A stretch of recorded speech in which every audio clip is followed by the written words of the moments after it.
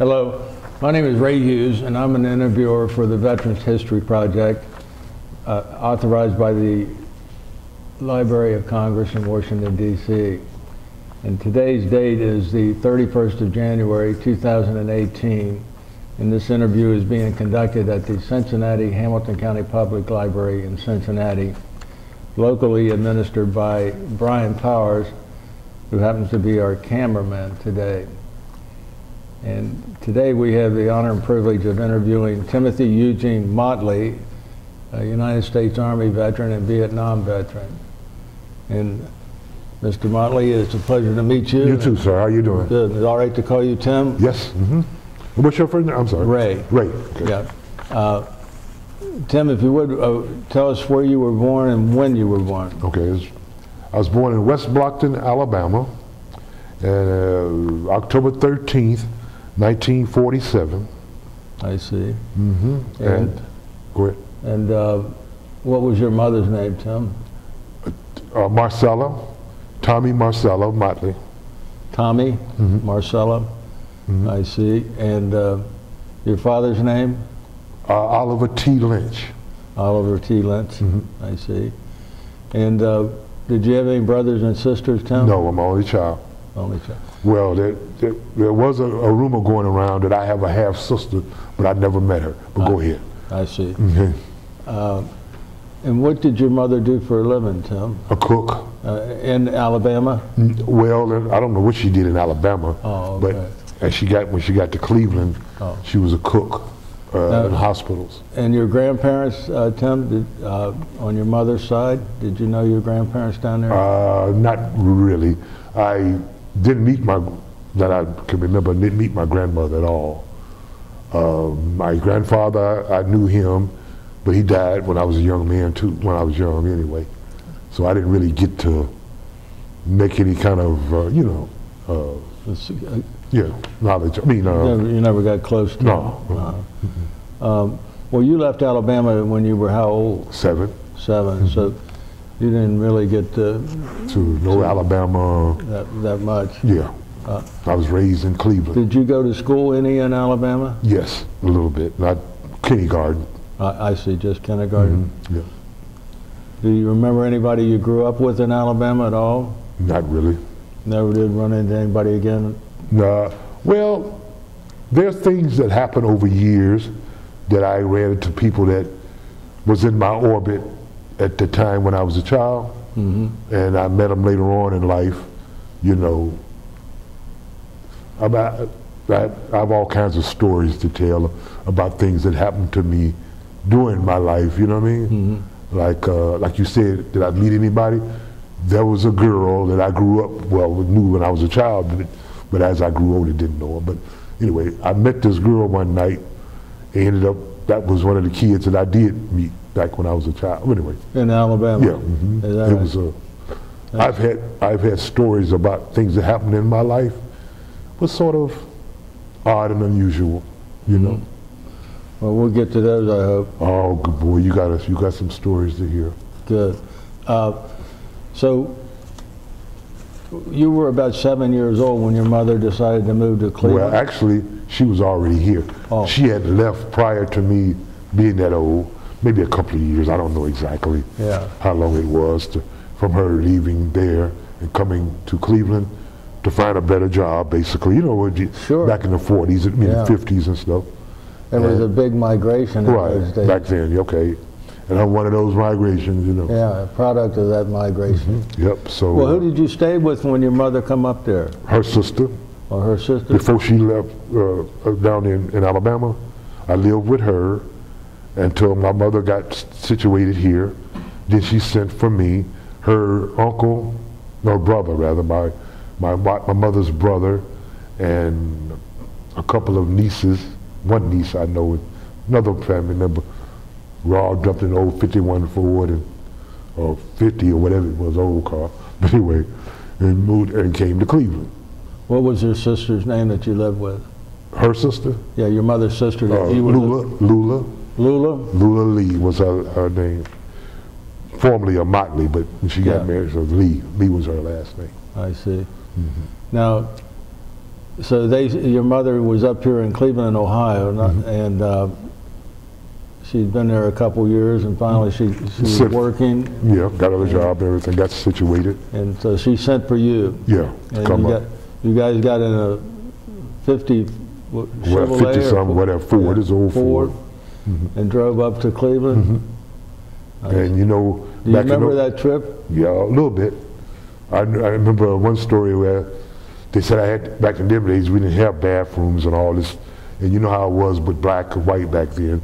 You know, white place for a black, place for a white, that kind of thing. But anyway, I boo-booed in a paper bag, and they rolled my shit up, and I'm sorry that I'm using these words. Yeah. And they dropped it. We got a stop. We got a ticket. You know, back then. You got a traffic ticket? Yeah. What state? In Alabama. I guess it was in Alabama. We was on our way here. I guess. You know what? I never really thought about where actually that did happen. I just remember the story them telling me over the years about that I boo-booed and they wrapped it up in a paper bag and dropped it in front of the courthouse. And I guess that was a big thing back, you know, funny looking thing back then, you know. Yeah. But because they didn't have Pampers. Did they give you a ticket? Or they gave them a ticket, I guess. You know, I'm a baby. I don't really. They didn't detain you or anything? No, other than give them a ticket and letting us go, I guess. Yeah. You know. I ended up in Cleveland, I know that. Yep. Yeah, so any other memories you have of that trip driving up to Cleveland? No, not really, no.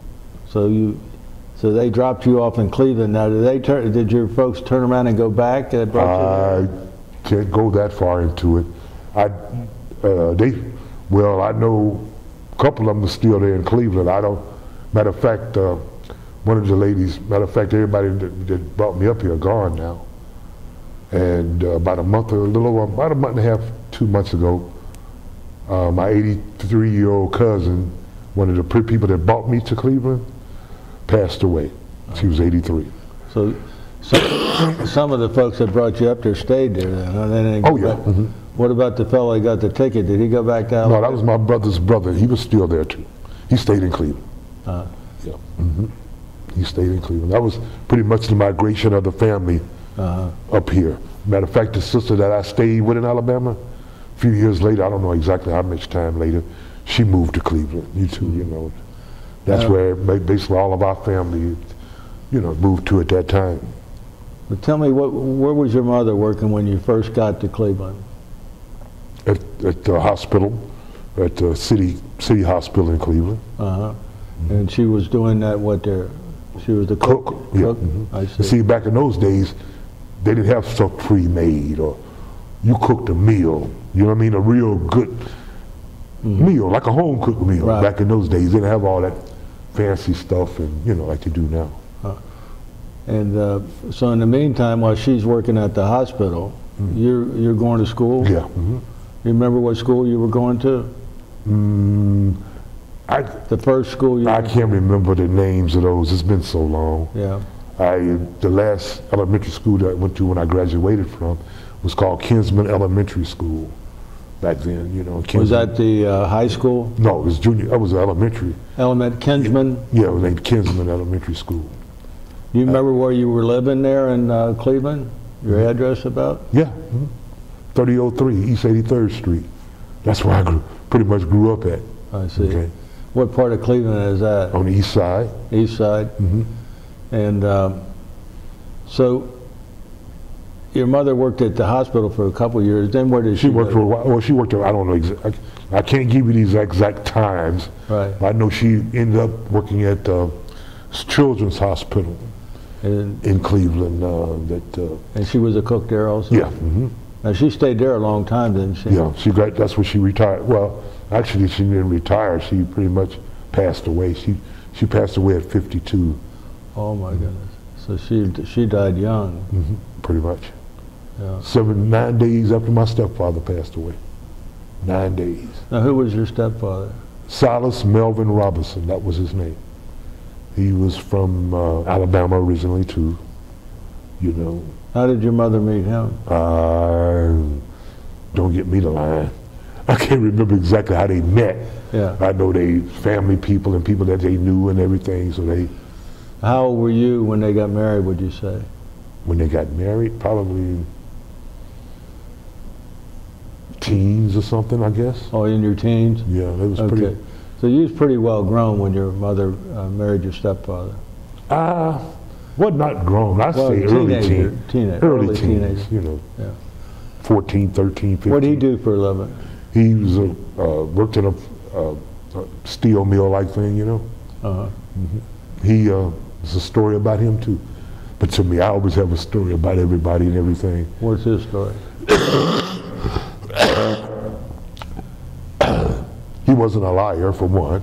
A what? Well, he wasn't a liar. He much told you what he was going to do and what he wasn't going to do, and that's what he did. And he's a pretty honest man on things like that, and you know.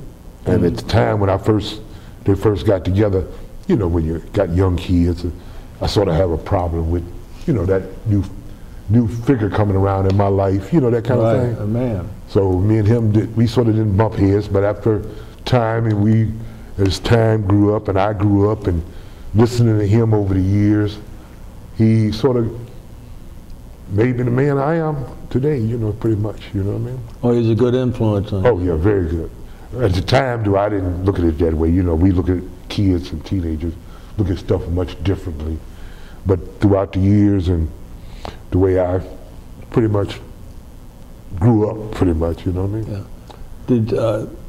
You said you were the only child? Yeah. Yeah. Did you have any other half siblings or anything? Well, no, not physically me knowing for sure of that. They said my father had a daughter somewhere. Never met her, never did nothing. So I'm not positive on that. And you said you met your real father though?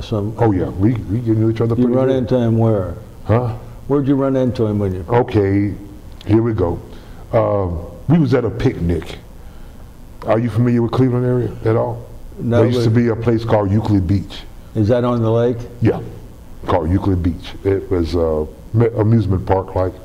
And back in those days, companies used to have picnics at places like that, you know. And they had a company picnic at this thing one time. And I had never met my father at this time. Didn't know nothing about him, period. But anyway, my mother looked up and said, "There go your daddy." She hadn't saw him either, you know. Just one of those coincidental things that we ended up in the same place at the same time. Yeah. Did you go over and meet him? Yeah, went over and did the hi daddy thing, you know what I mean? You remember kids, you know what I mean? What the kids gonna do? You know what I mean? Right. But anyway, that's when I met my father. Did you guys get along? Yeah, okay, yeah, but when you say get along, we got along. It wasn't no lovey-dovey. It wasn't that goody two things like you find today. You know that. Anyway, we pretty much, and I came in contact with his life, and he was a womanizer and all kinds of. It gets into this deep family things, well, you know. Yeah, I understand. He was married at the time. His wife didn't know nothing about me or about her having a child. I was surprised to him. Well, at the time, you know, to him and everything. You know what I mean? So okay. Well, I won't dig any further. Well, it don't matter. It really doesn't matter to me. Yeah. Because that's pretty much a part of my life, and it's a part of me. Did you stay acquainted with your real father? Yeah. Then? Okay. We for years we got along pretty much. We never was close. You had to know the man. You understand what I'm saying? Mm-hmm. And pretty much, and he bought me things. We went to football games and things like that, and you know. But we never was that really a father-son like thing. You understand what I'm saying? Right. I used to stay with his girlfriends and things like that. You know, he was, you know, that kind of guy. Okay. You understand what I'm saying? Yeah. You after you graduated from grade school, you went to high school. Where'd you go to high school, and what was the name of the school? I went to a school called Thomas Alva Edison. It was a all-boys school. One of the last ones. Oh, really? It was a trade school. Oh, okay. that kind of thing. I learned a few trades and everything, you know. Was it a 4-year course? I went to there from 7th grade to the 12th. Okay, yeah. It was one of those things, you know. Yeah. I graduated when I was 18. But anyway, go ahead. You graduated at how old? About 18. About 18. Almost 19. Did you pick up any trade or anything like that while you were at the trade school? Yeah. Oh, I was a horticulture. I did a little bit. I did a little welding. I did a lot of stuff. You know, I pretty much passed my courses. So hey, and I got out of school. They got you a job and everything through the school, and I got a job landscaping at the Calvary Cemetery, one of the largest cemeteries in Cleveland. I see. At the Calvary Cemetery. Yes, that's the name of it, Calvary Cemetery. Still there, of course. Yeah, I guess it's still there. I don't think they picked up all them dead folk. I don't know. What year did you graduate? 1966. 1966. And it was an all-male school. Now, I got some weird stuff to tell, but go ahead. Go ahead. Go ahead. Okay. And something weird that was at that school.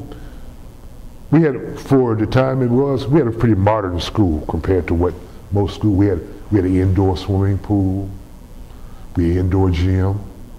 One of the few schools around that had an outdoor stadium and all that kind of stuff too. That's where most of the schools around played their football stuff at our school, you know, because we had, you know, a nice stadium and everything. But anyway, we had a pool in the school, right? Do you know we swim naked? Yeah, naked. We didn't know. The only people that had swimming suits on was the lifeguards. Why we had to swim naked? Don't ask me. Well, we had the same thing in Cincinnati. The boys would do at the Central YMCA. Did y'all swim naked? Yes. Well, we did too. And why? I don't know to the day. Somebody was talking to somebody not too long ago about why did that happen. I don't know. But that's what we did. And by growing up that way, you saw some of the weirdest looking things with people, you know. We had guys there with 6 toes, that kind of thing. Oh, I know. But back in the 50s, and I guess all the way up to your 60s, that was something that happened in different places. You know? No big deal, but you can't explain it. We never thought, but I never, you know, to the day what goes on today and everything. Now today, that would be a real crime. Oh my God. You got all these young men running around, they ling-a-lings hanging around. They come around here and arrest you today. So you know what I did to get out of that? I became a lifeguard. So I could put on my trunks instead of, you know. Yeah. I was just thinking, I joined the Air Force. Yeah. But so we're at 1966, and you've graduated from high school. Now, at this time, have you got any girlfriends or anything of that nature? Yeah. Anybody that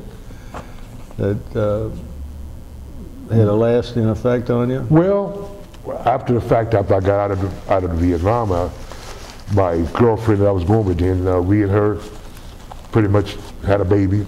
My oldest son, he was born in 1970. Now, did you know her before you went to service? She was a girlfriend before you went to service? Right. And what's her and a few more other girls probably too. But well, anyway. Sure, but that's normal for a young man. But what's her name? Geraldine. Yeah. Geraldine Jackson was her last name. Okay. And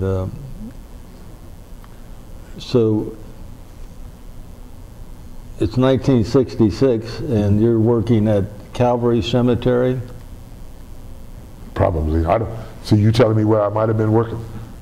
I had several different. Anyway. Well, you had that was part of horticulture, right. And did you work anywhere else besides the cemetery? Yeah, my father at the time, he worked at a wine company.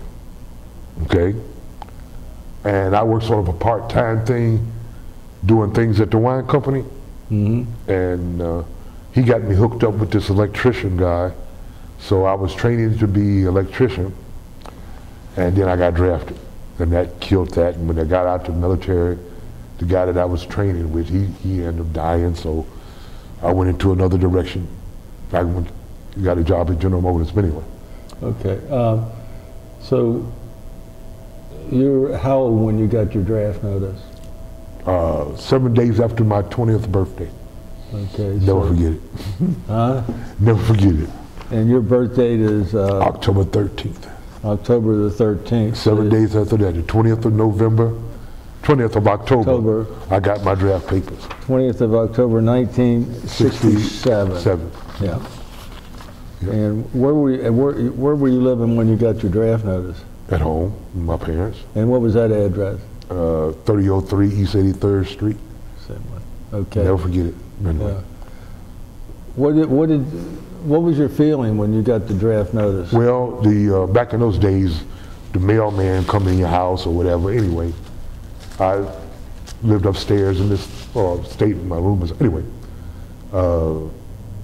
he brought me a paper. He said, "I got a letter here from your uncle." The mailman said that? Yeah. Yeah. And I'm going, okay. I ain't never got a letter before by this time. You know what I mean? Back in, he said, "I got a letter from your uncle here." I said, "What the hell my uncle doing sending me a letter?" You know, you're not, your brain ain't hooked in.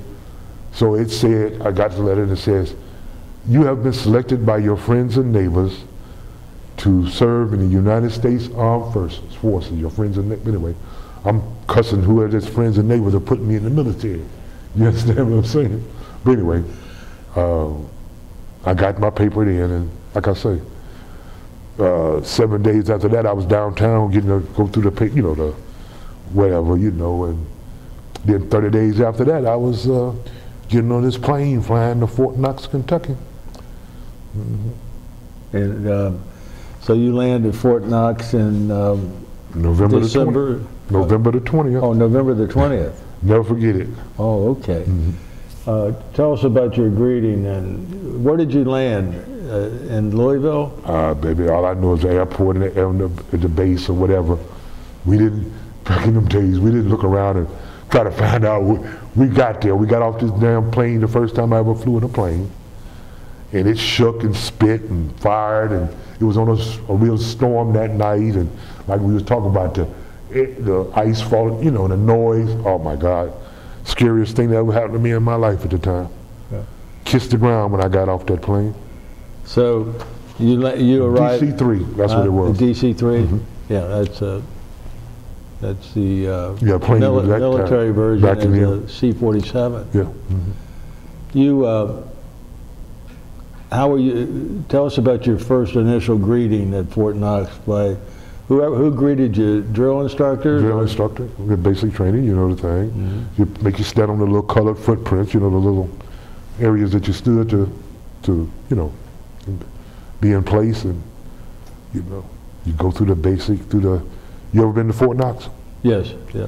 Agony, misery, and heartbreak. Are you remember those? No. If you ain't never been through those, you ain't been to Fort Knox. Agony. Misery and heartbreak. That was 3 mountains, hills and mountains, and whatever they say, like say heartbreak, it broke your heart. Misery, it hurt you. What's I said? Other misery, agony. It put you in agony. But all those things, it was all really hard. Mm-hmm. The misery, agony, misery, and heartbreak. Heartbreak is the one where you be climbing going up the mountain, be tired. Back in them days, we had the M14, and that was a pretty heavy weapon. The M1 was even heavier than that, but we only had the M14, and that was pretty heavy to be carrying a lot. You know what I mean? Mm-hmm. And heartbreak is when you turned the corner on this mountain, and you thought you was at the end of everything, and it broke your heart when you turned that corner. You looked straight up again, and it made your heart break. But anyway, that's why they called it that. Misery is when that was pretty much just like this, and you really, it's hurting when you got finished. I got that kind of thing. Yeah. Yep. Now, how long was your basic training down there at Fort Knox? 2 months. 2 months, 8 weeks? Yeah. Mm-hmm. And was it all physical, or did you get training on rifle range? All that basic training. Whatever you went through in basic training, the gas mask, the whole 9 yards, and the training, Mm-hmm. And after you get through with that training, you go to AIT, That's advanced. That's advanced military training. And I took that at Fort McClellan, Alabama. And at the time, I had a cousin that was a sergeant in the next company where I was in basic training. At Fort Knox? Fort Knox, yeah. He was in the next company from me, my cousin. And the night I graduated, I didn't have most of the people that had their things where they'd be going or what they'd be doing, I didn't have no paperwork at all. So when I went to the orderly room to see if I can get because my family was there for my graduation, to see if I can get me a pass for the weekend, because it was on a Friday. Yeah. Matter of fact, like I said, this Friday is exactly, the 50 years since that happened. But anyway, am I skipping over something? Or just keep thinking? Anyway, if you skip, sure you go anywhere you want to go, Tom. So anyway, we going over to the thing to see if I can get me a weekend pass, because I didn't have my paperwork on saying where I'd be going or what I'd be doing, or nothing. I didn't know nothing. So when I got back to the orderly room there, and you know what? It's been hard for me to remember that word orderly room, but now I can. But anyway, we went back and we tried to, my mother and my stepfather and my girlfriend and my cousin, to see if I could get me a weekend pass. So they told me that, well, too bad, your orders came today to where I'd be going, what I'd be going. So I was leaving the next morning at 6 o'clock, so I couldn't go the weekend, couldn't get me no weekend off. So anyway, I asked the people what was at Fort McClellan that they knew of, because didn't have what I'd be doing, just had on there my name and 9 other guys, okay, on that piece of paperwork that I got. So I asked the guys right there, what was that Fort McClellan? They said the home of the WAC Corps, the WACs, that's what they used to call the women back then, the home of the WAC Corps, and Tigerland. You know what Tigerland is? That was infantry. Right. Okay, I'm going, okay, super basic, that's what we call it, super basic training, going to AIT, to that. So when that next morning, there was 2 bus loads of us, and I never paid no attention that there was only 10 names on my paperwork, and we had 60 guys on these buses. You know what I mean? I didn't put the put shit to, or try to, make something out of whatever's going on. Just doing what they tell you to do. You understand what I'm saying? Make some sense out of it. Huh? We wanted to make some sense out of it. Nah, you just did what they told you to do. So anyway, excuse me. So anyway, they sent me down there, and so I asked anybody at the thing that night what was there, and they told me, well, I knew that the WAC Corps and Permanent Party and the military and infantry. So I said, damn, we got to go through this infantry-like stuff, only super infantry now that I'm going through. They let you off in Tigerland. You see these guys coming out of the boonies, dragging their guns and looking really rough, like they've been through hell. You know I'm crying about now, let me go home to mommy, but you think about shit. But anyway, they said, we were standing there with our bags and everything, and they said, we got some people going here to somewhere, they probably said chemical school, but I don't know. But they said, when we call your name out, grab your bags and get on the back of this deuce and a half here. You know what I mean?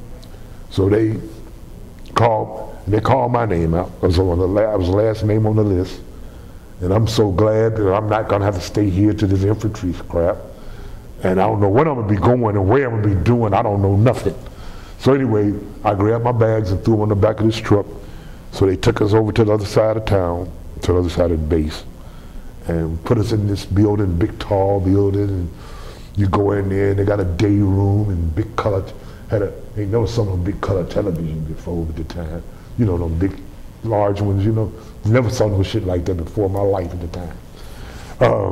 So anyway, we go in there and they tell us we're in chemical school and, so they gave us rooms and nice big mattresses and everything, compared to the basic training, flat, no mattress like thing, you know what I mean? So anyway, I'm over there at the chemical school, didn't know nothing about no chemicals, didn't have a clue. And here, I'm gonna get really personal here. Could barely read at the time, I'll tell you the damn truth. I went through here, anyway. I ended up taking this chemical staff specialist, is what it was called. I needed and they gave me, I found out that they gave me a secret clearance, not a top secret, but a secret clearance and everything because of my chemical thing, which I didn't know nothing about. So anyway, I took these classes, and it even gets more interesting. I ran into a football player that played with the Browns, and we and him became friends, and he had doing this basic, not basic, but military training. They do 6 months or something, they come in, and then they go home, I didn't have to go through it. Anyway, his name was Ben Davis. Remember Angela Davis, the activist? Yeah. I was in the military with her brother. With her brother? Yeah, and we became friends, and he was playing for the Browns at the time. And I went to see him a few times after I got out. But anyway, long story. I have a long story to my life. So anyway, his name was Ben Davis. I got to know him. And then by my last name being Motley, I used to tell everybody the story that Motley was a cousin, which he probably wasn't. Who? Marion Motley, the football player. Oh yes, yeah. Yes. My last name is Motley, so that sort of put us, we don't have all this social media today. But anyway, I would have been busted. It was a good story. Yeah, I would have been busted. He got me a lot of jobs throughout the years. It did. Just by using his name, these older guys that was hiring, they know him and knew, was a Browns fan, and they would hire me because of that. You know what I mean? Pretty much. I didn't push it. You understand what I'm saying? I just sort of hinted. Just, hey, got me where I was going. That's right. But anyway, and by me growing up, I used to work at the stadium, and I got to know a lot of people around there over the years, around those things and shit like that. But, and then... so you were in chemical school? Yeah. Mm-hmm. Living in a good barracks with all the... Yeah, nice, everything. But anyway, let's go through that. And I was in a school where I told people, I sort of, remember the TV series The Man from U.N.C.L.E.? Mm-hmm. You ever remember seeing it? You probably don't. No, I don't. Okay, anyway, remember how they used to have the people standing in the hallways with the guns, guarding the offices and the different things? That's the kind of school I was in, okay? It had no windows, okay? It had people standing at the doorways with guns, at the classroom doors, you know what I mean? And it was chemical schools, so I'm trying to skip through a lot of this shit. We had to learn nerve agent. You ever heard of the nerve agent, the blister agent they call it? Mm-hmm. Blister agent, they make these blisters on there. You heard about that kind of stuff? Anyway, I've had that shit put on me. Right here on my arm, I got a blister thing to show you how it works. They call it a confidence course if you wanted to do it, you know what I mean? You're in the military, you do it, you know what I mean? You're a young man, you don't know your asshole from a hole in the ground. You're doing what these people telling you to do, really, Right. So I don't need to be cursing, do I? No, it's all right. Oh, okay. I kind of looked up at the camera, and I get to talking, and I don't know when to stop sometimes. That's all right. But, yeah, so anyway, what was I, in AIT? And I had things that happened to me when AIT. I stopped eating my fingernails. I went to this thing they had at the club one night. They had a hypnotist there, right? Got to hypnotize people and stuff like that. So anyway, I almost got kicked out. I could have got court-martialed because he hypnotized us that night and hypnotized, I don't know how I got to this story already. But anyway, he supposed to hypnotized us, me and a couple of more guys, and we was playing, had been drinking, and we went through this hypnotized thing. So the guy hypnotized us to, we wouldn't bite our fingernails, and we wouldn't wake up unless there was an emergency, a life and death emergency, that kind of thing that we went through. I'm making a long story short. But anyway, how did I get to this story already? when you're talking, you just run off at the mouth.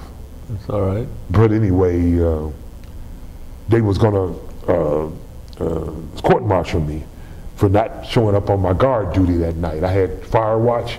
You know what fire watch is? Mm-hmm. You spent 2 hours up every night to guard the barracks where fire, but we didn't have no fire things back in them days. But anyway, I missed that. They couldn't wake me up. They threw water on me and they couldn't wake me up. So the next morning, they had me down for a court-martial for not showing up at my post, right? But anyway, they took me downstairs to talk to the captain about it. So I told him the story about a guy had hypnotized us and said that we wouldn't wake up unless there was an emergency, blah, blah, blah, blah, blah, blah. So anyway, he gave me a chance to prove myself. So he let me go up to the OC or whatever, the service club, to see if I could catch this guy before he left town, which I did. So the guy wrote a letter out and told me they had hypnotized me. So that got me out of that. Okay, but anyway, that's one of my stories on life that happened to me. It's a longer story than that, but I'm skipping through stuff. Well, you got through it then. So anyway, I didn't bite my fingernails no more after that, you know what I mean? Yeah. Because he had hypnotized me and that shit worked at the time, which there's a lot of story more to it than what I'm just telling you. I'm pretty much skipping through it, and you know, over time you lose track of what goes on in your life back then, you know what I mean? Sort of hard. You left us with the blisters on your elbow, I mean on your forearm, yeah. Okay. And anyway. what other types of chemicals did they? I got a long story. I worked with that, plus I worked with radiation stuff, nuclear stuff. Mm-hmm. I worked with that.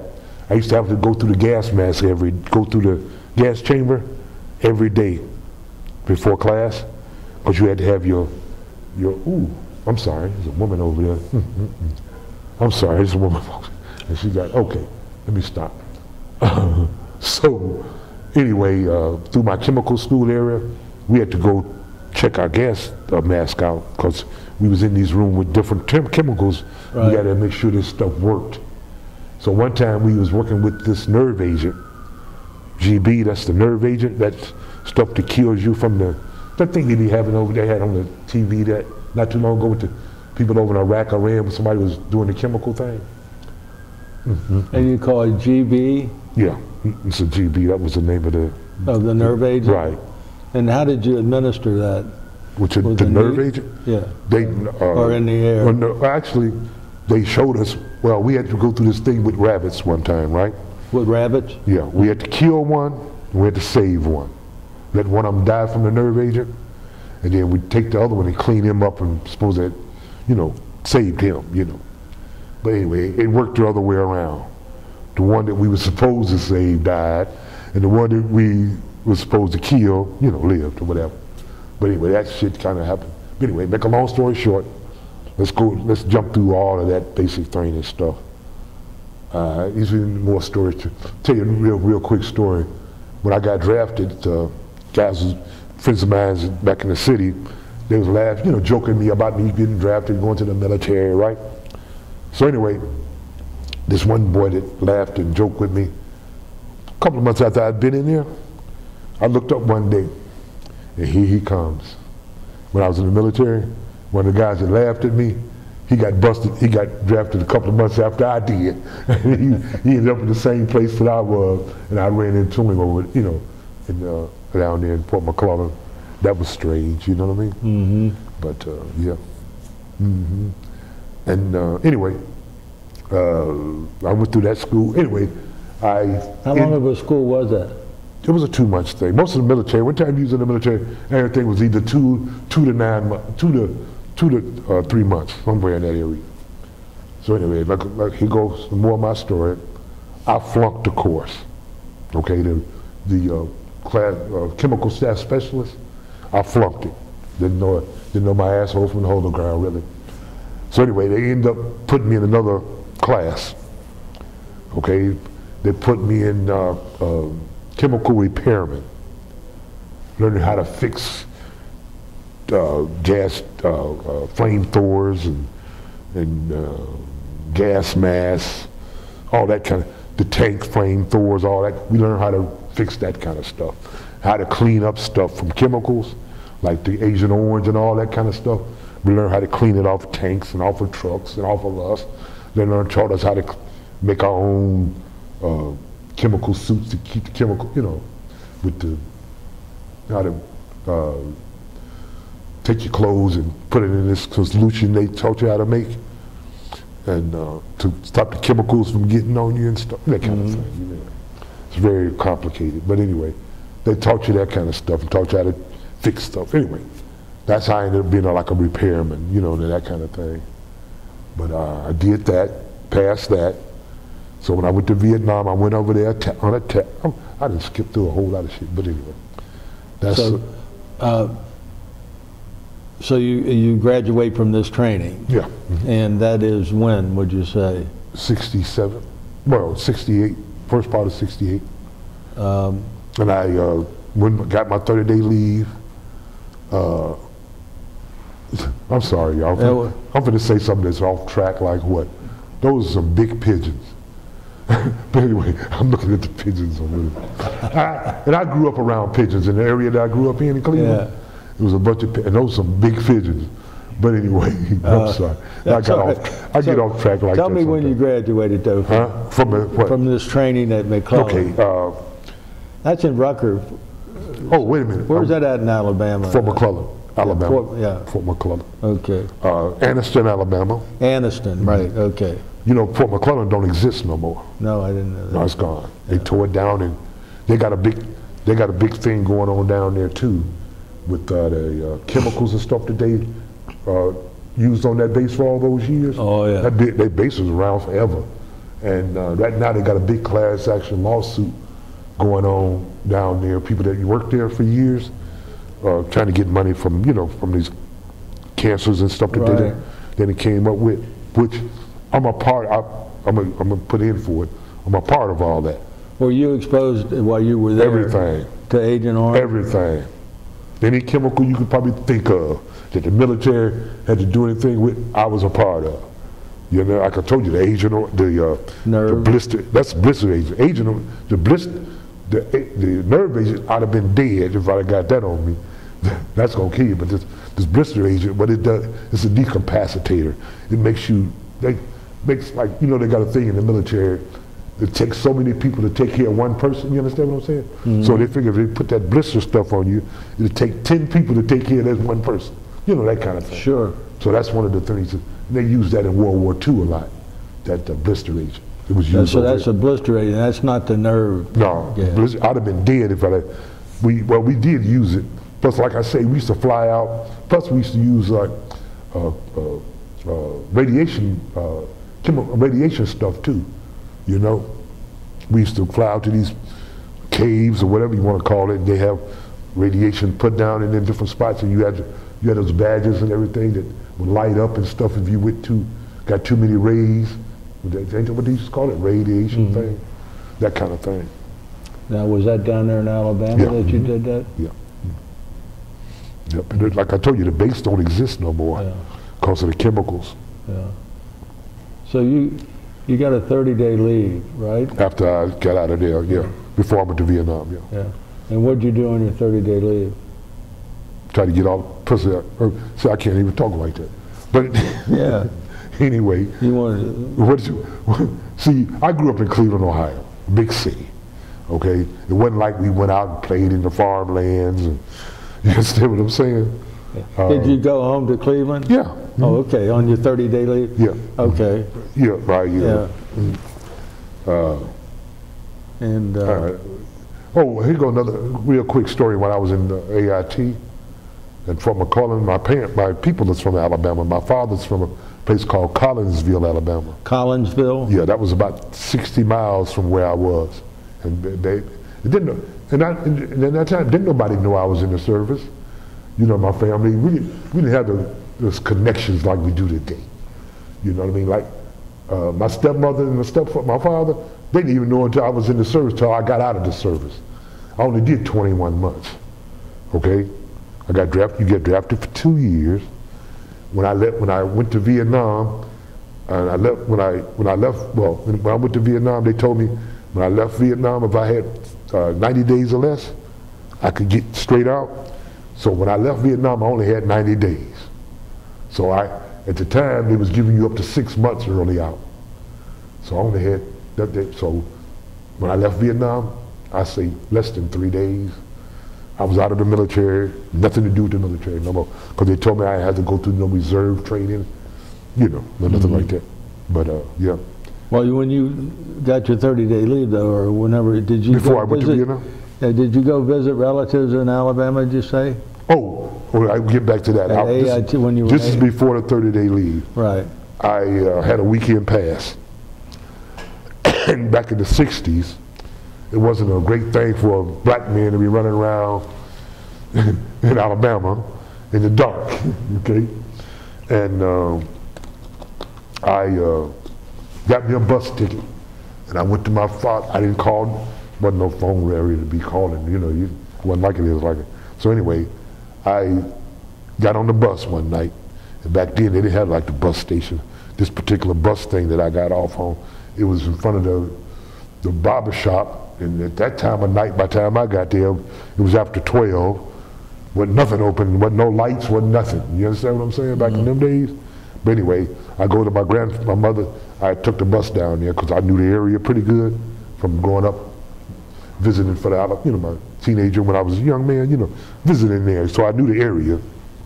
And it's one of the little towns where one street light, and it was blinking. It wasn't no red and yellow, it was a blinking light. Back in them days, you know what I mean? But anyway, I got down there after 12 o'clock, and my stepfather, my grandfather rather, they didn't know who was coming and knocking on their door that time of night. My grandfather come to the door with a shotgun in his hand, you know, back then, you know. But anyway, I made it there safely. It shocked the shit out of them, because they didn't know I was coming. You just didn't bounce on nobody back in them days like that, you know. Back in the 60s. Yeah. But so you got your 30-day leave now. Yeah. And you're going to Cleveland. And no, my 30-day leave. Oh, yeah, I went up to Cleveland. Yeah, I went home. Went home for the week, for that month, before I had to go to Vietnam. They gave me that leave. Yeah. And you didn't get in any trouble or anything while you're on 30-day leave, did you? No. No. So you. I tell people to the day, I'm a 70-year-old black man that grew up in a big city. I ain't never spent a night in a jail in my life. I've spent a couple, the longest I've been in jail was 6.5 hours. And that was for some tickets I hadn't paid, driving things. And they ended up throwing one of them away because one of them was so old, so the statute of limitations. I ended up being in jail 6.5 hours, and there's a story to that too. But we ain't going to get that's too much detail. Just the so things that happened prior to that time. You know. Well, let's go back to your 30 days leave is up, and where are you going now? What you mean? I went home and. No, after your 30 days. Yeah, after Vietnam. Where did you leave for Vietnam? Out to Oakland. So you flew to Oakland? Yeah, we got on a plane here in Cleveland and flew out to Oakland, and we lived from there. We, I guess they go through the little things of getting you checked in and everything. Mm-hmm. And went to Oakland there. Now, did you know who you were going to be assigned to? They just said you're going to Vietnam. Unattached. I went unattached. Put me on a Flying Tiger airline, and sent my ass to Vietnam. So you went to Oakland, and then from Oakland to where? From Oakland, we flew from Oakland to Alaska, Anchorage. Yeah.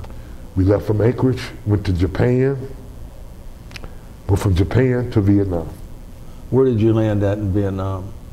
Long Binh. Long Binh? Mm-hmm. I see. Yeah. What was your, when you got off the plane, what was your feeling? Do you remember, was it? Didn't know when the fuck I was, and I'm seeing all these funny looking people running around with these little sandpan hats on, and I'm trying to learn everything I can learn as I went along. And I took words from you sort of listen to the older guys around that's been around for a while, because I didn't know my asshole from a hole in the ground. You know, I was just there.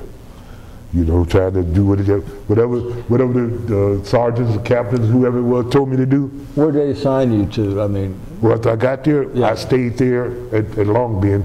That was the receiving station for anybody, I guess, who wasn't attached to nobody. And I guess you waited till you got picked up by somebody, which I got picked up by the first log.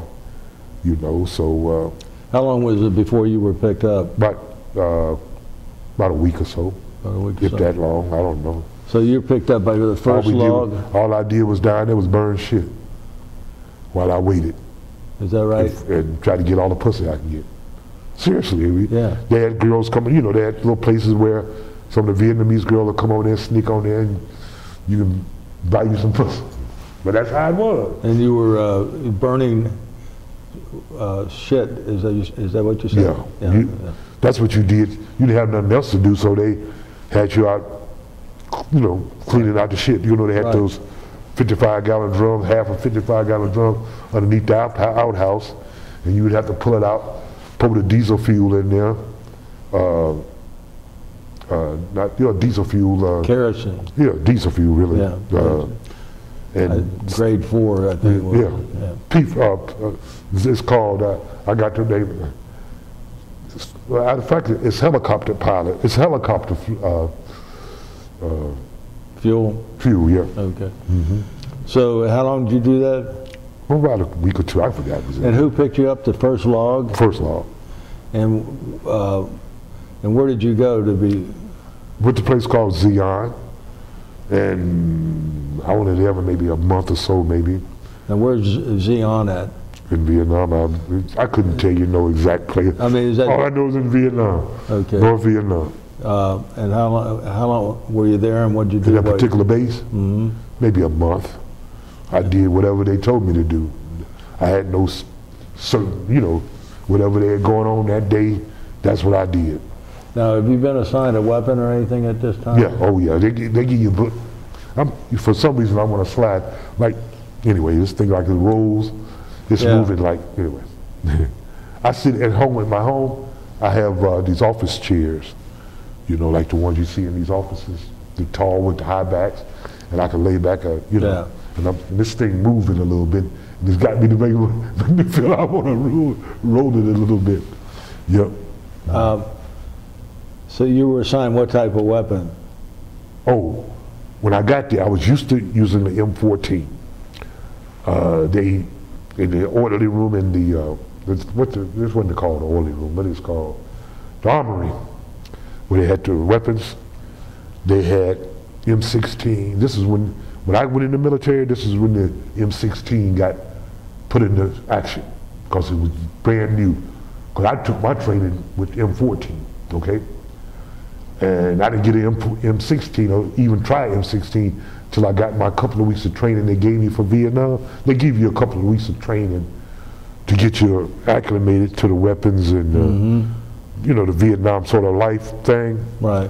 You went to this phony made camp to, you know, Vietnam-like stuff built up. Anyway, you did that before you went over there to learn what you had to do. But anyway, when you got over there and you went to the armory to pick up your weapon, they had all these weapons laying around in there, you know, on the thing there.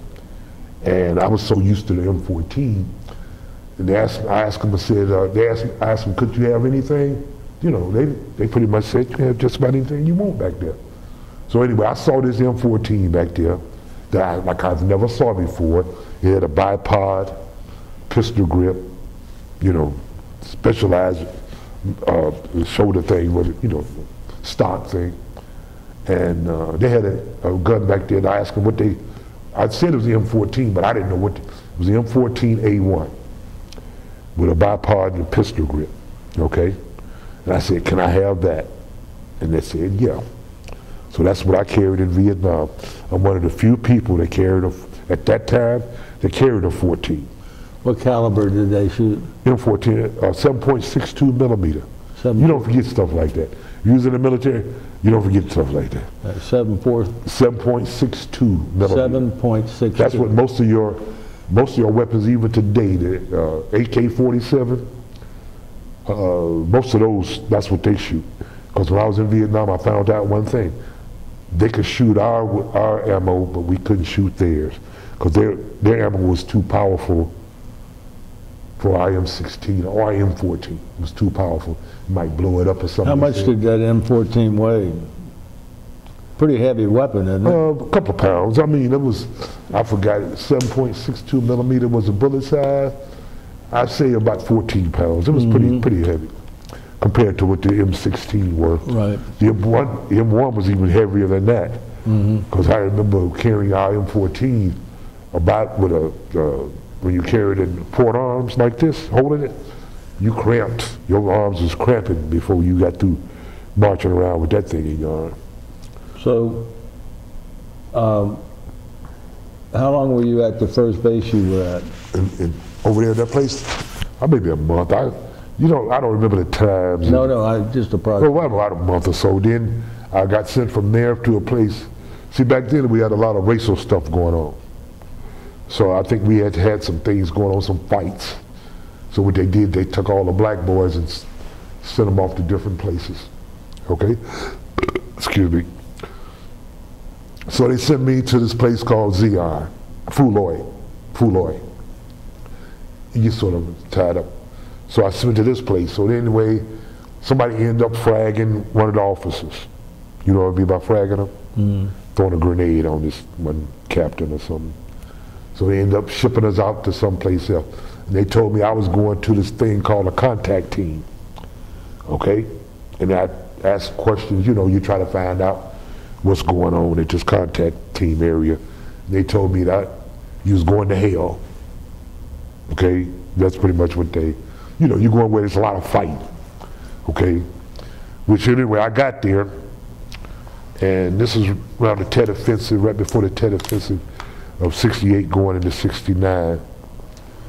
So anyway, we get there, and after a while, we find all kinds of things happen. But anyway, we find out that this is when they started the Tet, and they was hitting us every day for 2 or 3 times, maybe waking us up, putting us to sleep, rockets and mortars and things like that.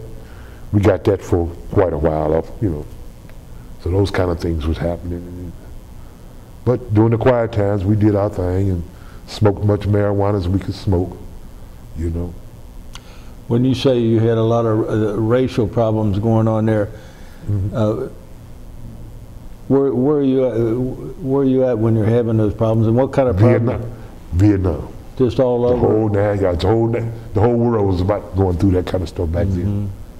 We had race fights and, into little clubs and things like that was going on off and on. It wasn't like overpowering or nothing like that. Shit happens here and there, Well, you weren't killing each other, were you? The whites and blacks?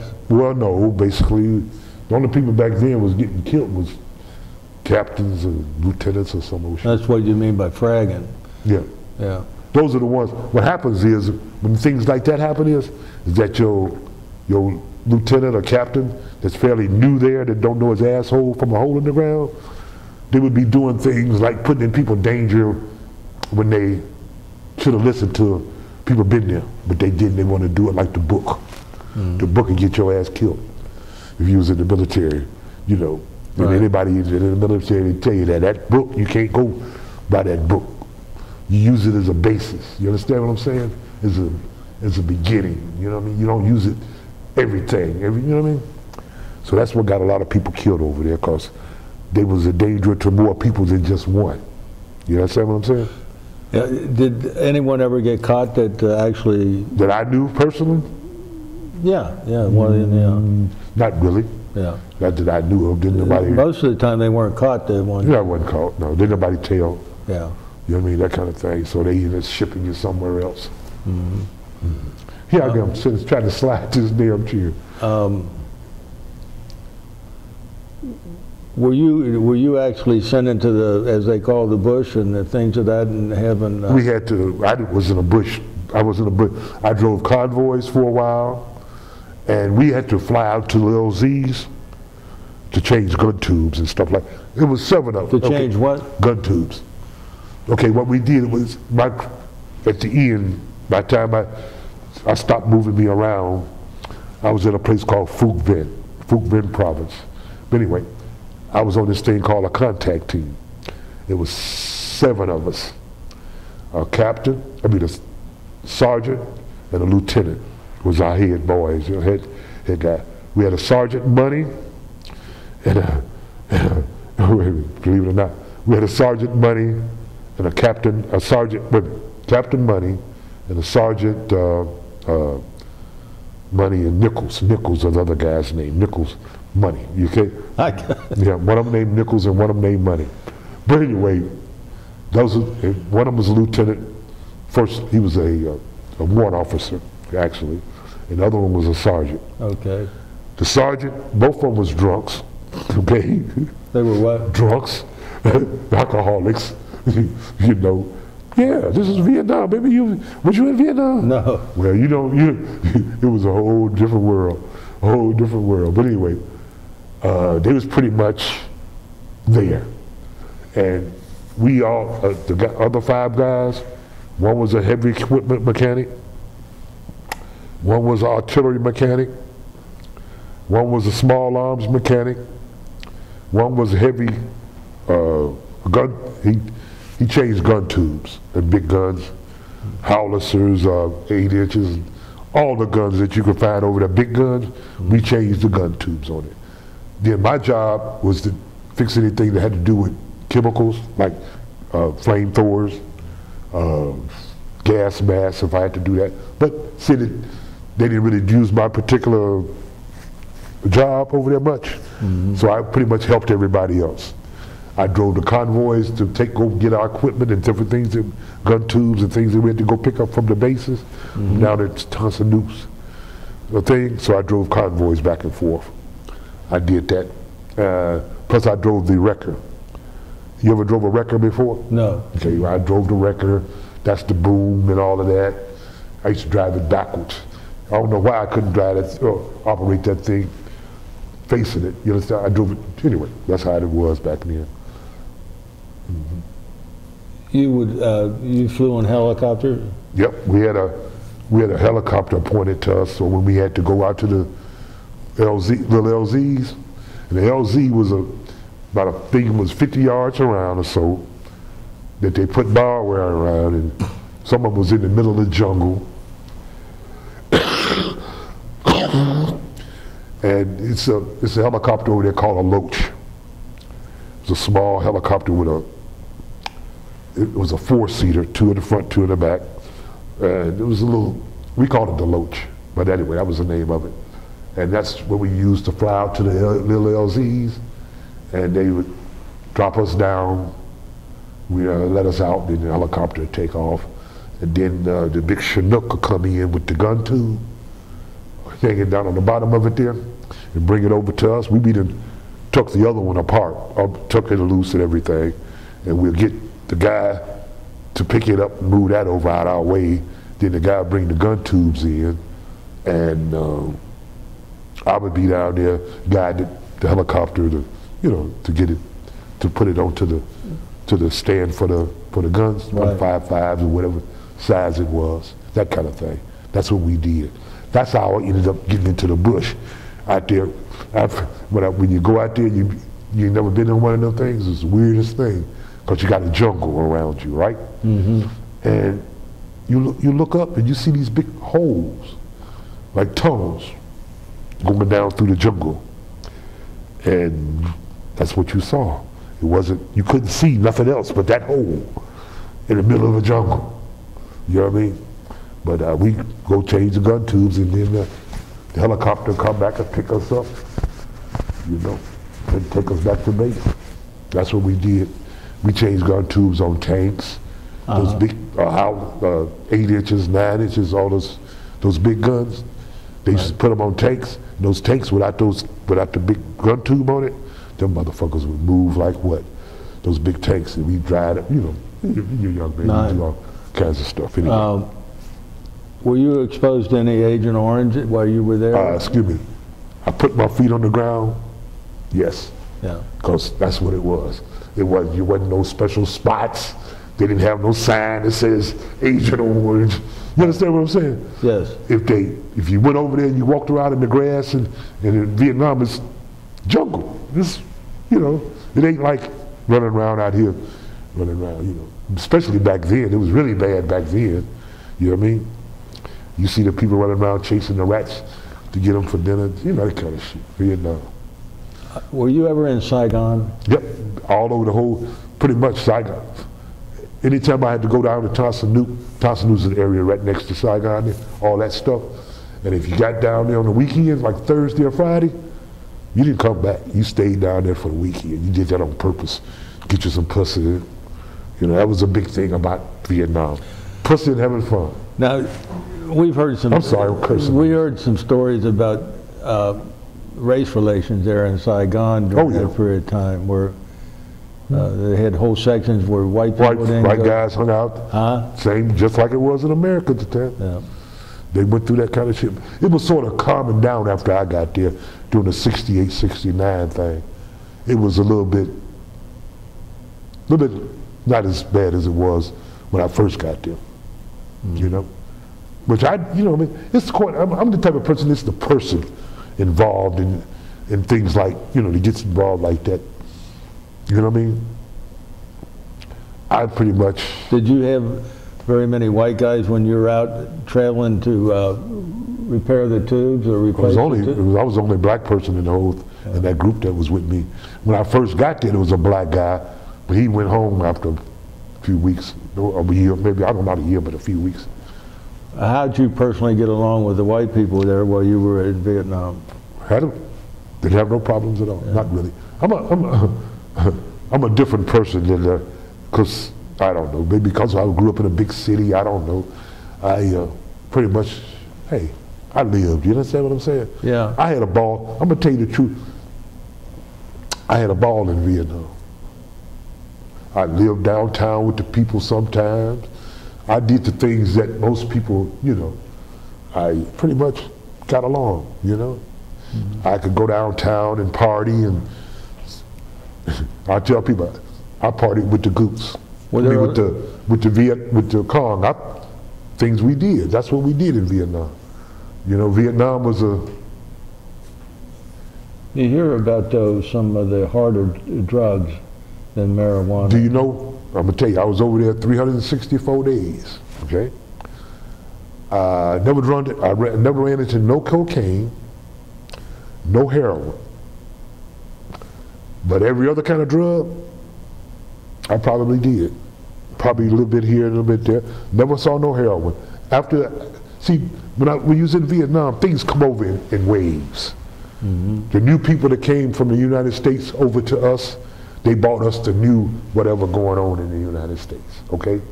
Right. And at the time, there was a pill called Banoctal. It was a sleeping pill that we used to use over in Vietnam a lot. You could get it very readily over there.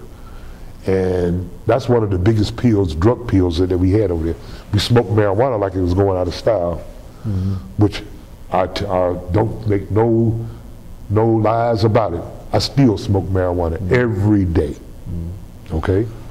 I don't have pain nowhere, but go ahead. I was going to ask you, you were there when Martin Luther King was assassinated. When he was dead, yep. When King died and when Robert Kennedy died too. When that other, the racist guy. Malcolm X? No, the racist guy, the white guy, he was a racist back then, big mayor or governor or something. George Wallace. George Wallace, when he was doing his thing. Right. But when you heard that Martin Luther King Jr. was assassinated... they quarantined us to base. I was curious about that, They quarantined us to base. They wouldn't let us... And I was in Vietnam when that happened. I know.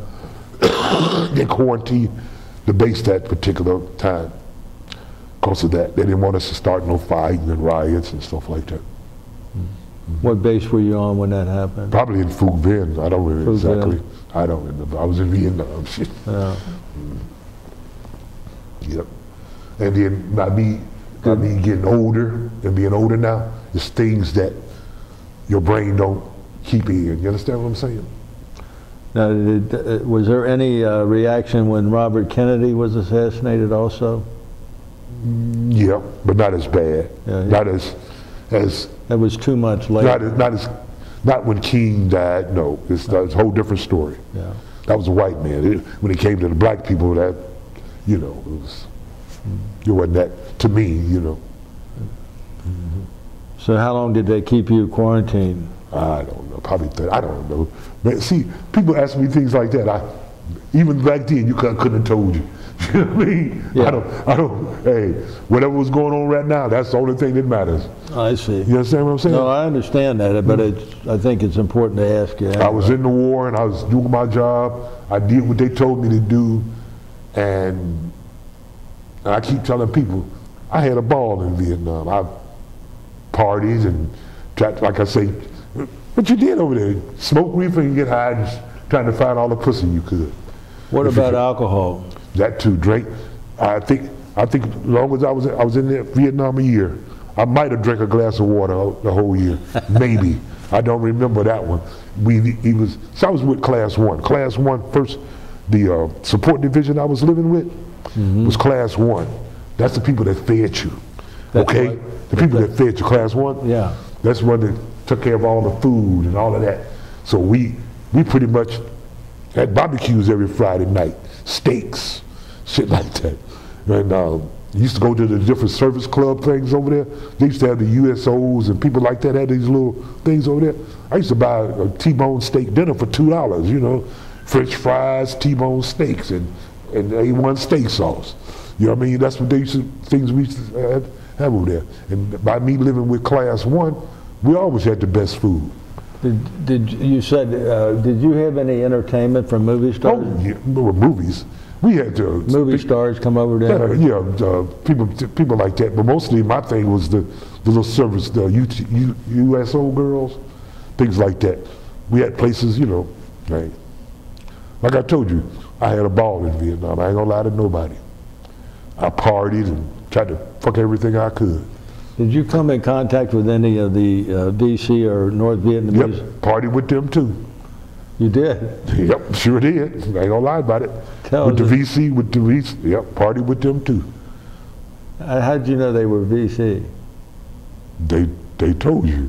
If you didn't know, you was dead. Put it that way. I mean, see, it was a whole, by me being a black man in Vietnam, and the word for black man is Medan. What's the word? Medan. But anyway, we lived in that extra world, you know, compared to what a white man did in that world. You know, they treated us more like a brother, a family member in a way than the white man. Y'all paid more for pussy and things like. I'm serious. That's how it was. I paid $2 for them. Y'all go pay 20, 30. You know, that's how it was back in the day. You know what I mean? But hey, like I say. Well, where were you at when you were drinking or having a party with VC? And okay, downtown. Okay, in my base that I was on, right?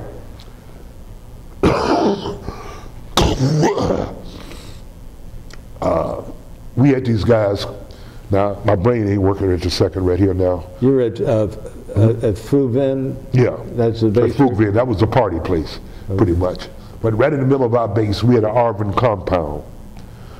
You know what an Arvin compound is? That's the Vietnamese. That's the Vietnamese army. Right, Arvin. South Vietnamese. Yeah, South Vietnamese. And the what's the name of the my brain? The name of what, sir? I'm trying to think of the name of this group of guys. Military. Damn, what's the name of them? The criminal intelligence? No. Well, no. Anyway, they work with the Vietnamese, personally with the Vietnamese. MACV. I don't know if you heard it called MACV. Yeah, MACV. Okay. Sure. They work personally with the Vietnamese. Military Air Command. I mean, Military Army Command. You know that. Anyway, they work personally with the Vietnamese. They had a thing where they all lived together, and they pretty much was a part of. They're pretty much more part of their army than ours in a way. Anyway, those guys, the particular guys we had on our base, right in the middle of our base, we had an Arvin compound. It was a Vietnamese compound right in the middle of our own base, right? And those Vietnamese, their families and family members live with them right there, right? So at night, they would let us sneak over there, and not, everybody didn't know it. But anyway, sneak over there and, we get high and they have some girls over there selling pussy, shit like that. So we used to go over there and party, and I would get, that kind of thing, right in the middle of our base, so we didn't have to go off the base to find this. It was right there. We could get high and everything. But anyway, I got a couple of helicopter pilots high a couple of times. First time they ever got high, smoked marijuana back then, But anyway, one guy told me when I saw him the next time, he said it's the best flight he ever had. He had to smoke some marijuana and got high. But but anyway, that was right in the middle of our base, our Arvin compound.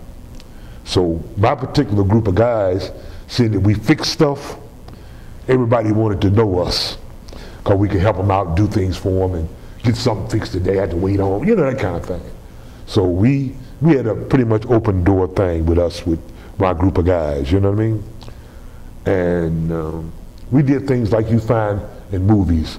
We go, like we had one lieutenant that was a part of another thing. Anyway, he used to take us and we used to go, we needed like plywood or something. He'd help us go rigor mortis, we call it. We call it rigor mortis. Go lock somebody's heels up because he was a lieutenant and take it, basically, you know what I mean? But anyway, that's what we did. It was something like you see in a movie. I'm serious. My time in Vietnam, and like I keep telling people, I had a good time overall, But the fact is, I wanted to get the hell out of there. We called it getting the hell out of Dodge when we left Vietnam. But did you have you stayed in contact with anybody you served with in Vietnam? Nope. They ain't saw a person since the day I left them. I would love to see one or two of them, but I can't even remember their names now. Been so long. There's only one guy, two guys that I got pictures of in that picture that I remember their name. One game, his name was Timothy, and that's the only reason I can remember. I got a picture of him. I know who he is. And they had a guy named Motley.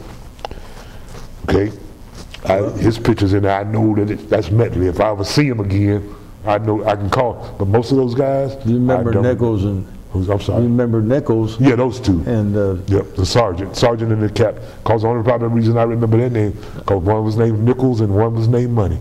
Money. Yep, sure was. I've had things happen to me when I was in Vietnam. I'll tell you a situation when I was in Cleveland growing up. I was going to, we didn't have school buses back in them days. We had city buses we took to school. And I used to ride the bus with this one guy, right? Me and him would talk every morning. He went to a different school than I did. The day that I was leaving Vietnam, I was getting off the bus. He was getting on the bus. When you were leaving? In Vietnam. This guy that I met in Cleveland, growing up, on the bus, the same situation, the bus in Vietnam. Yeah. Ain't that something? You're getting off, and he's getting on. I was leaving Vietnam. He was leaving. And he was coming. Yeah. But I ran to that man over there after he got out of Vietnam and everything. We got in touch with each other later on in life. Yeah. But that's one of the. Well, I wasn't really in Vietnam with him. I was on my way in. He was on. You know what I mean? Yeah. So, when do you leave Vietnam? July 69 rather. July of 69. Mm-hmm. When you went to Vietnam, your term was one year. Okay. Okay. And actually, they gave me 1 day short. If you got over there on 1 day, you left a day short of your day. So anyway, I was about 2 weeks after the first man landed on the moon when I left Vietnam. That was July the 20th. 20th or so. The 20th. Yeah, because I left the 28th to 29th. 69. Yeah. I was telling the matter of fact, I got a picture. If you had those pictures, I can show you some pictures of the time when I was. Is those pictures right there? Could you hand me that real quick? Thank you. Probably around this time here.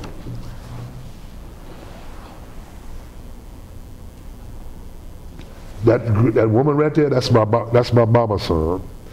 She took care of me pretty much, did what I told her to do pretty much. And then the little boy that's standing there, that was my boy's son. My boy's son, this is my mama's son, this is my boy's son, and this is a friend of mine. And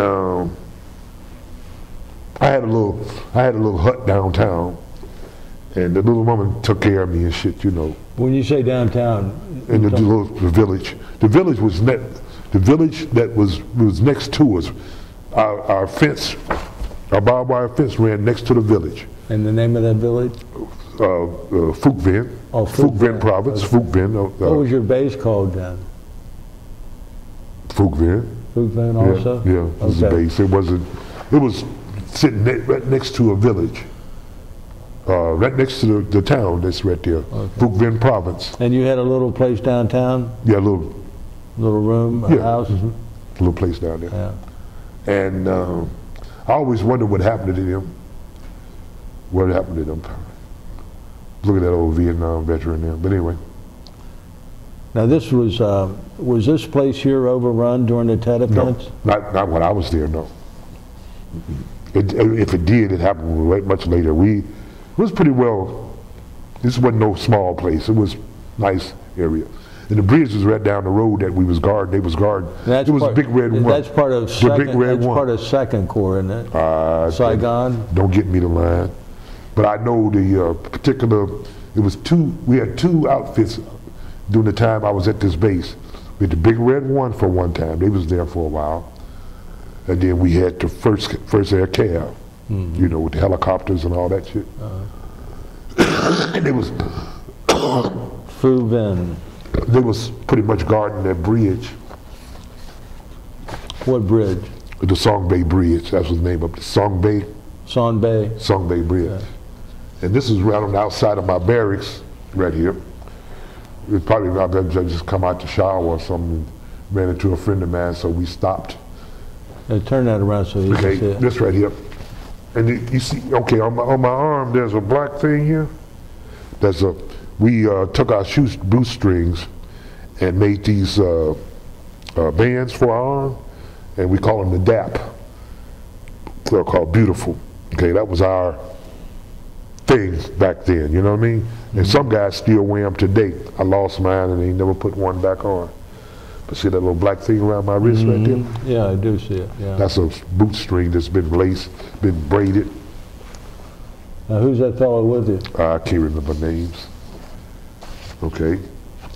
Now, this girl, this is when I graduated out of basic. And her name? Her name is Sharon. And she looked just like a famous person, if you knew this famous. She looked a lot like Dionne Warwick back then. You know who Dionne Warwick is? Sure, yeah. Okay, she looked a lot like her. I went with that girl for a while. I always wondered when she moved out of town, but anyway, long story. That was just a quick. Now, remember that? Wait a minute. Oh, that's not the picture of the other way. Now, this is just a bunch of guys. We was all. Turn that around. So there was a bunch of guys, and they had a pool table in this little area that we hung out at and shot pool, and just a bunch of Vietnam veterans, guys hanging around. Well, I noticed that you don't look like you're too upset with each other. There's, no, we was high, smoking reefer. Black and white guys here. Oh yeah. Excuse me. The race thing, after a while, it pretty much subsided. It went away all of a sudden. It just went away. We didn't. All we did was get high all day. Now, who are those? Now these guys right here. Now, remember I told you it was 5 of us, other than the lieutenant and the sergeant. Yeah. These are the 5 guys. This guy right here, he was from Hawaii, or Oriental guy, and we had a hillbilly and a couple of city boys from different places around, and that's me in the middle. Turn that around. That's on the top of our bunker. We made our own bunkers. And where's that at? At Fookven. At Fookven? Yep. Most of these pictures you see in this, is when I was at Fruitland. Wait a minute. Let's see what else I got in here. I think we Wait a minute, okay. Oh, we went through all of these. we went through those, yes. Yep. Right, anyway. Come on. See what this is. Yeah, that's all. Yep. So you had this place down in town. Did you rent that from somebody or just the man take it over? No, you gave a few bucks. It wasn't no big deal. You had it with a couple other guys though? No, that was mine. Just by yourself? I'm not a person that's gonna hang with a bunch of people. I want to be by myself. If anything happens, I ain't got to worry about nobody else but me. You understand what I'm saying? Mm-hmm. That's how it works. That's even how it works in life. You know, you ain't got to be nobody else to tell on you. But anyway, yeah. I had fun. Anyway, and I lived with, I hung out with the people and pretty much drank bum all day. I'm still a little surprised that you were able to, lack of a better word, fraternize with the North Vietnamese and the Viet Cong. Just got to be there. So no, just got to be there. And like I told you. And they felt some camaraderie with you because you were black. Because of the black people are poor people. Mm-hmm. Vietnamese people are poor people. White folks, rich folks. You understand what I'm saying? Mm-hmm. I'm just telling you the truth how it was. And like I told you, when I paid for a piece of pussy, I could pay for it for $2 or a bar of soap. You're going to pay $20 or more when I was over there. That's how it was. You understand what I'm saying?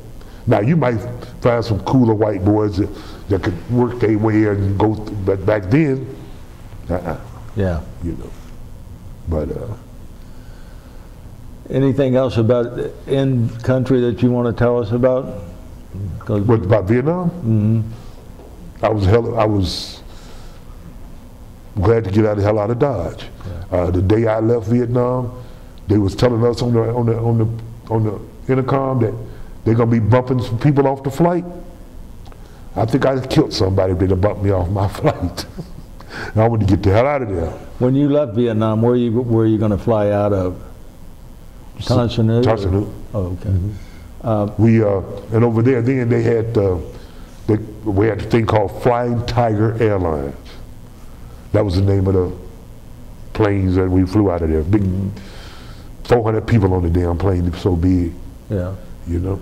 Well, when you flew out, did anybody that you knew go with you? No. On the plane? You're by yourself? No, those group of guys stayed right there. If they got the time left, you know what I mean. Like I said, it was like a group of guys. They wasn't no group that got together. If it was time for you to go, you left, and the other guys stayed there. So where did you fly when you left? Where did you land at? Different places on Oakland, the way? Same place. Did you fly all the way nonstop to Oakland? You know what?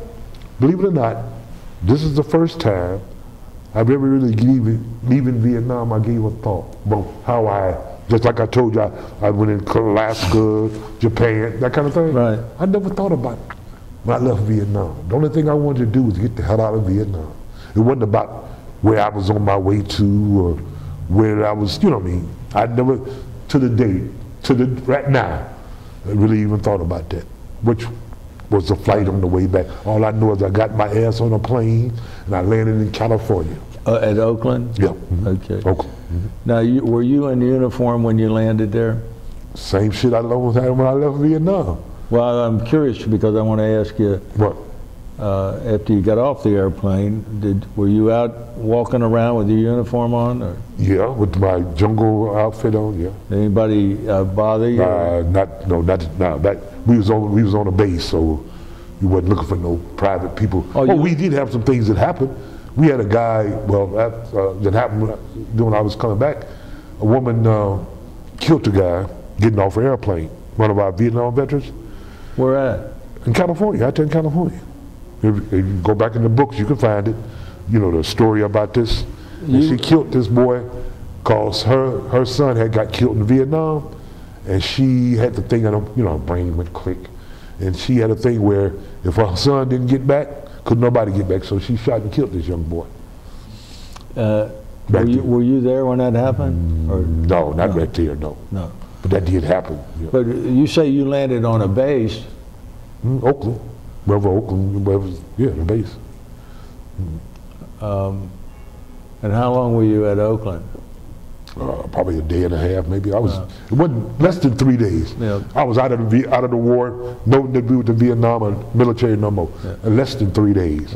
Matter of fact, it might have been only about 2 days. Pat Allen had a question that he wanted to ask you. I don't know how much more time we have on the tape, but I ain't got nothing to do and nowhere to go. you were telling me on our way down Go here about taking fire at one of these bases where you were mortars and rockets. Oh yeah, we got a lot of that. Tell us about that. Well, we got, during the Tet Offensive, we call them goops. They started giving us rockets. They wake us up in the morning, put us to bed. Well, lunchtime they make us. Well, they knew we was moving.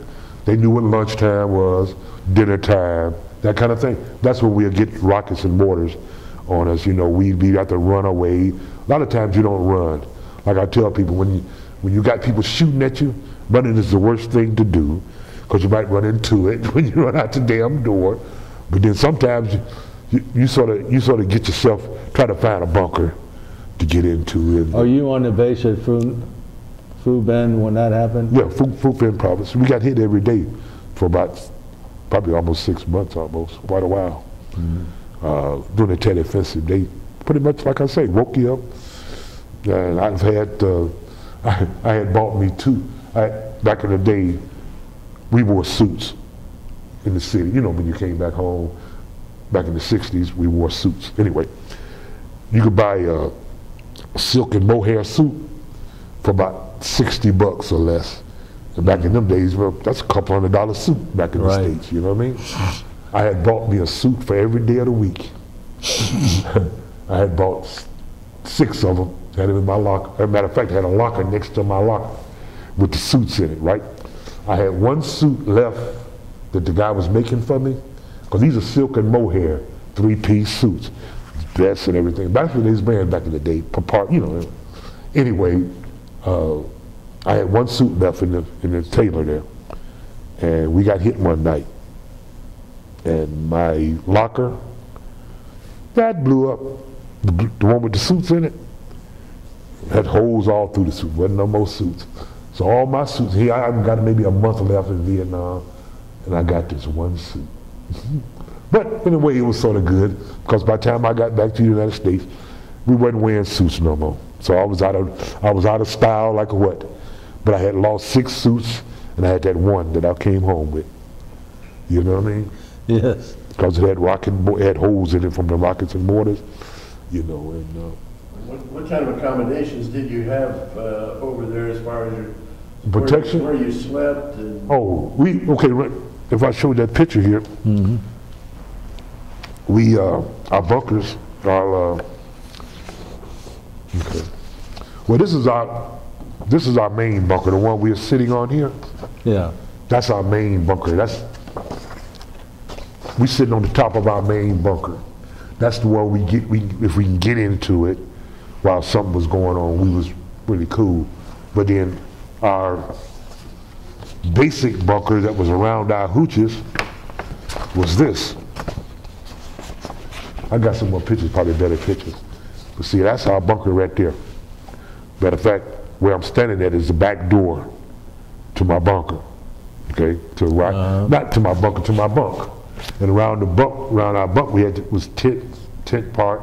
Then around the area, about maybe 3 or 4 feet high, around the bunker, then we had sandbags, you know, in your bunks. Yep.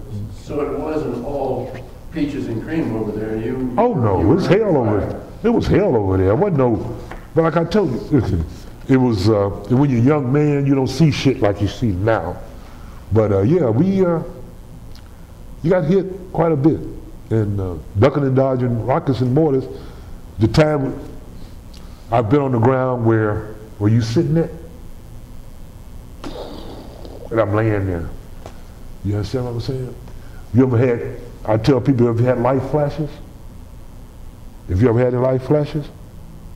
Where you see your life in front of your face? Where you see things that went on in your life through you? I've had those. They call them, anybody that's been close to death or those kind of mortars, they had life flashes. I've had, your brain goes to, just like a movie. Things happen, things about your family, things about your people, your parents, whatever, right. just flashes through you. Just like an old movie. You know, the old movies be so flash. That's how that picture in your brain, when those mortars and rockets and you ducking and dodging and hoping like hell that ain't gonna hit your ass.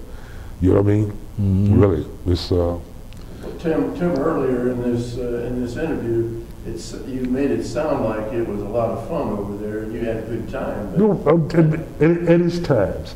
Anytime when I say things like this, I said I had a ball. Yes, I did. At the times it, you know, but it was hell over there. You know what I mean? But like I said, when you're a young person, you don't see things. Mm-hmm.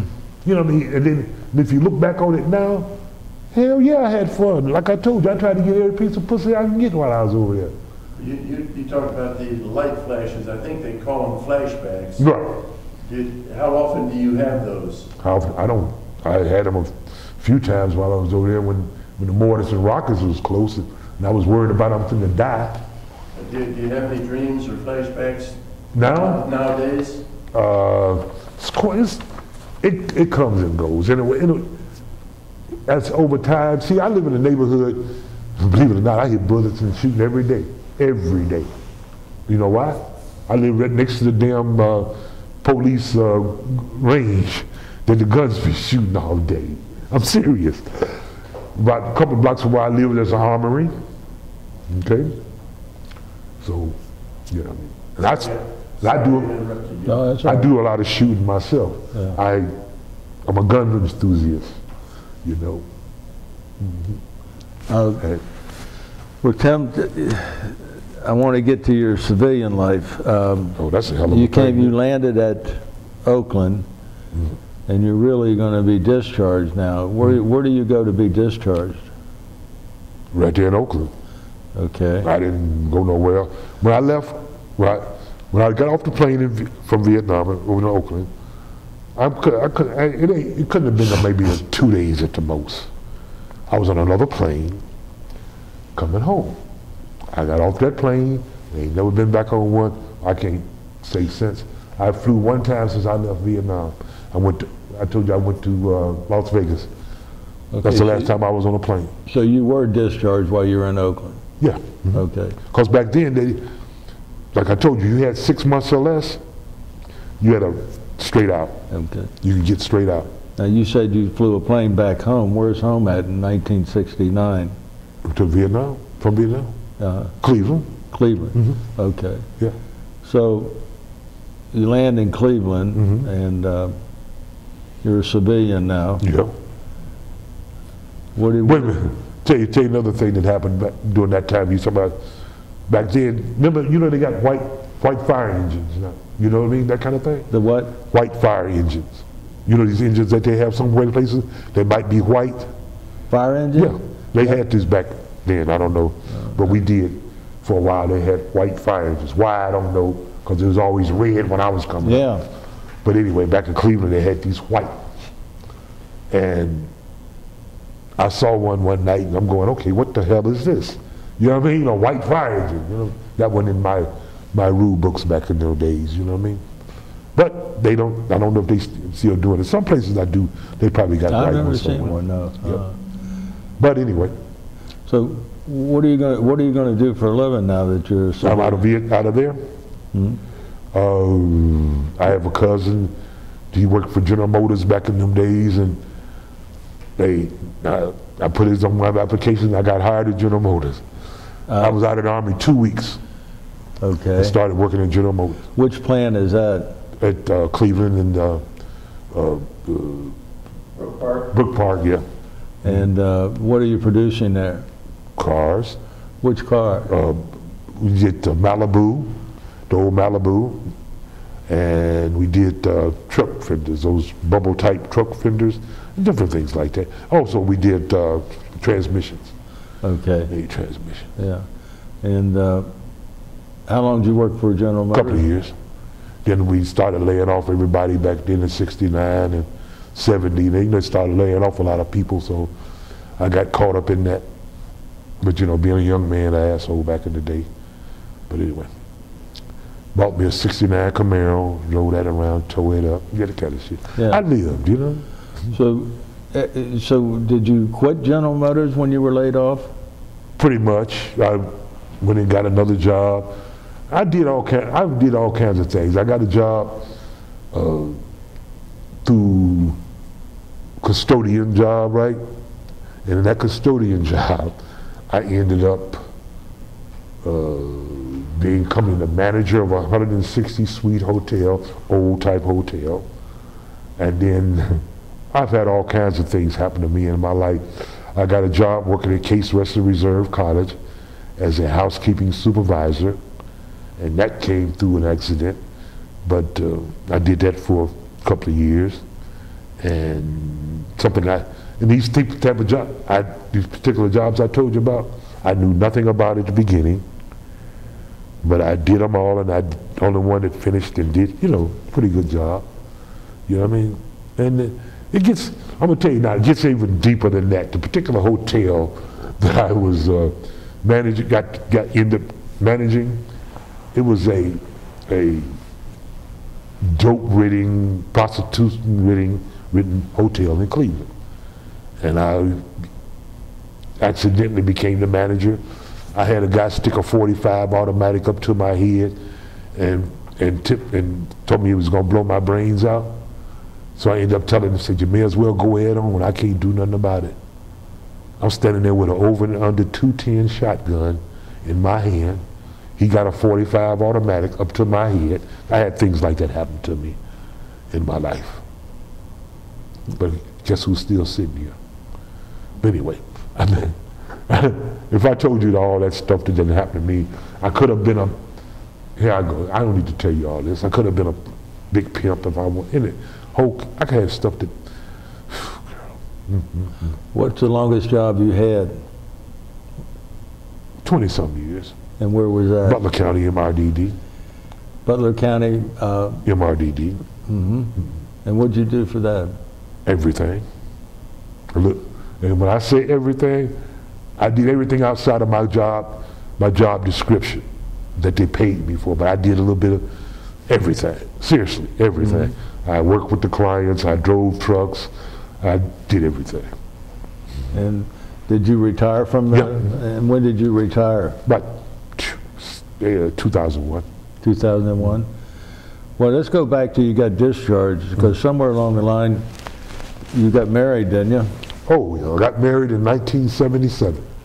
Well, that's a full 8 years after you got out of the service. Mm-hmm. What's your wife's name? Vanessa.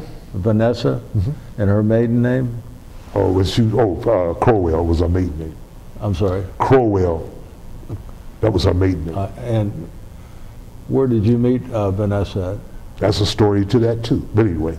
Yeah. You want to hear that story? Yes, we do. Okay. Anyway, like I could tell you. Anyway, let me put this down. Oh, here we go. Let me say. Where should I start on how I met my wife? Right. Okay. In Cleveland, I had broke up with my oldest son's mom, and this was a few months after that. Oh, I don't know exactly. I can't remember exactly. Anyway, I was riding down the street one day, and this is a story. This girl was walking down the street. I had a '68 Cutlass, and I picked this girl. It was raining, and I picked this girl up, her and a kid. I'm trying to make sure I get this right, because it's been so long now. Anyway, I picked this girl up in the rain, dropped her off at home. She told me to come on up. She had a cousin there from out of town. Her and her boyfriend visiting her from out of town. So I go up. The boyfriend wasn't there. I mean, the girlfriend wasn't there. Her cousin, she wasn't there, but the boyfriend was. So I met him, and I left them and didn't try to see them no more. After this, I'm just cutting this a lot short. So anyway, I was riding within the next week or so, maybe. I don't know exactly how long it was. I was riding down the street, and this girl was coming out of this drugstore. And I like big women, nice sized women. I don't like little skinny. Anyway. So anyway, she had a big afro back then in the early 70s, in the 70s, 77. So anyway, I make a U-turn. This girl that came out of the drugstore. So I pick her up and talking rather. So we pretty much moved in the day I met her. Okay? We moved in together pretty much that day. She was staying in this hospital at the Mount Sinai Hospital in Cleveland. She was a secretary. That was her job. Is this Vanessa we're talking about? Okay. She was, and anyway, we moved in together the same day. She was living in this, how can I say it? It's a place they had in the hospital for people that worked there that was single. So they had rooms for them to live in. It's like a dormitory with the kitchen down here and the bathrooms, that kind of thing. So anyway, somehow I pretty much moved in with her. We stayed there in one single At the bed. dormitory? Yeah, pretty much. She worked there every day. Yeah. I had another job somewhere else. Anyway, I pretty much moved in with her that day that I met her, okay? So anyway, we was together for a month or so. But anyway, she said that one of her family members having a picnic. I'm cutting through a lot of stuff. So anyway, we go to her picnic, this family member's picnic. So anyway, we get there, and I don't forget, like I told him I've been in a place where he worked at before, and I can prove it. Anyway, I remember shit. It came back to me that I had been in the office where he works at. So anyway, I meet this pick up her. So anyway, I'm trying to get back on the track. You went to a party. Anyway, we went to that party. So it's this girl there, right? And I'm looking at, I don't forget faces. I'm looking at this girl there and I'm going, I met this girl somewhere before, you know, within this few months or whatever. So anyway, come to find out that this girl that was there that I had remembered was the girl I had picked up in the rain that day, okay? So I didn't meet her cousin, which now is the girl that I'm going with. But while she was there in Cleveland, her and her boyfriend broke up. Through total coincidence, I picked this girl up one day, and it was her. Didn't meet, you know, there wasn't no connection, you understand? Right. So anyway, within a couple of months through all this happening, I end up, we've been together for a couple of months now. She wanted me to introduce me to her family, okay? So we come down to Middletown. The old boyfriend, here she back in town, gonna come over to visit her. So I'm there. He remembered, this is all happened within 3 or 4 months or so of each other. So he remembered meeting me in Cleveland, Right. which I didn't meet her at the same time. Right. But he thinks her cousin hooked me and her up together, but that didn't happen that way. Through total, and I feel that if I'd have met her that day, I wouldn't be sitting here now, okay? But I met this woman just through that way, and we got married, and we was married for 32 years.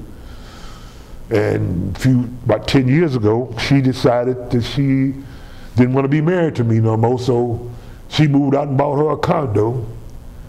And I'm still living in the house that her family home. I'm still living in that home today. And she bought her condo, still living in that condo. She didn't work for she's a very smart lady. But anyway, she didn't work for every big wig in Middletown. She went when she first started back, when we first moved back here, she worked for drug counseling, which was a thing across the street.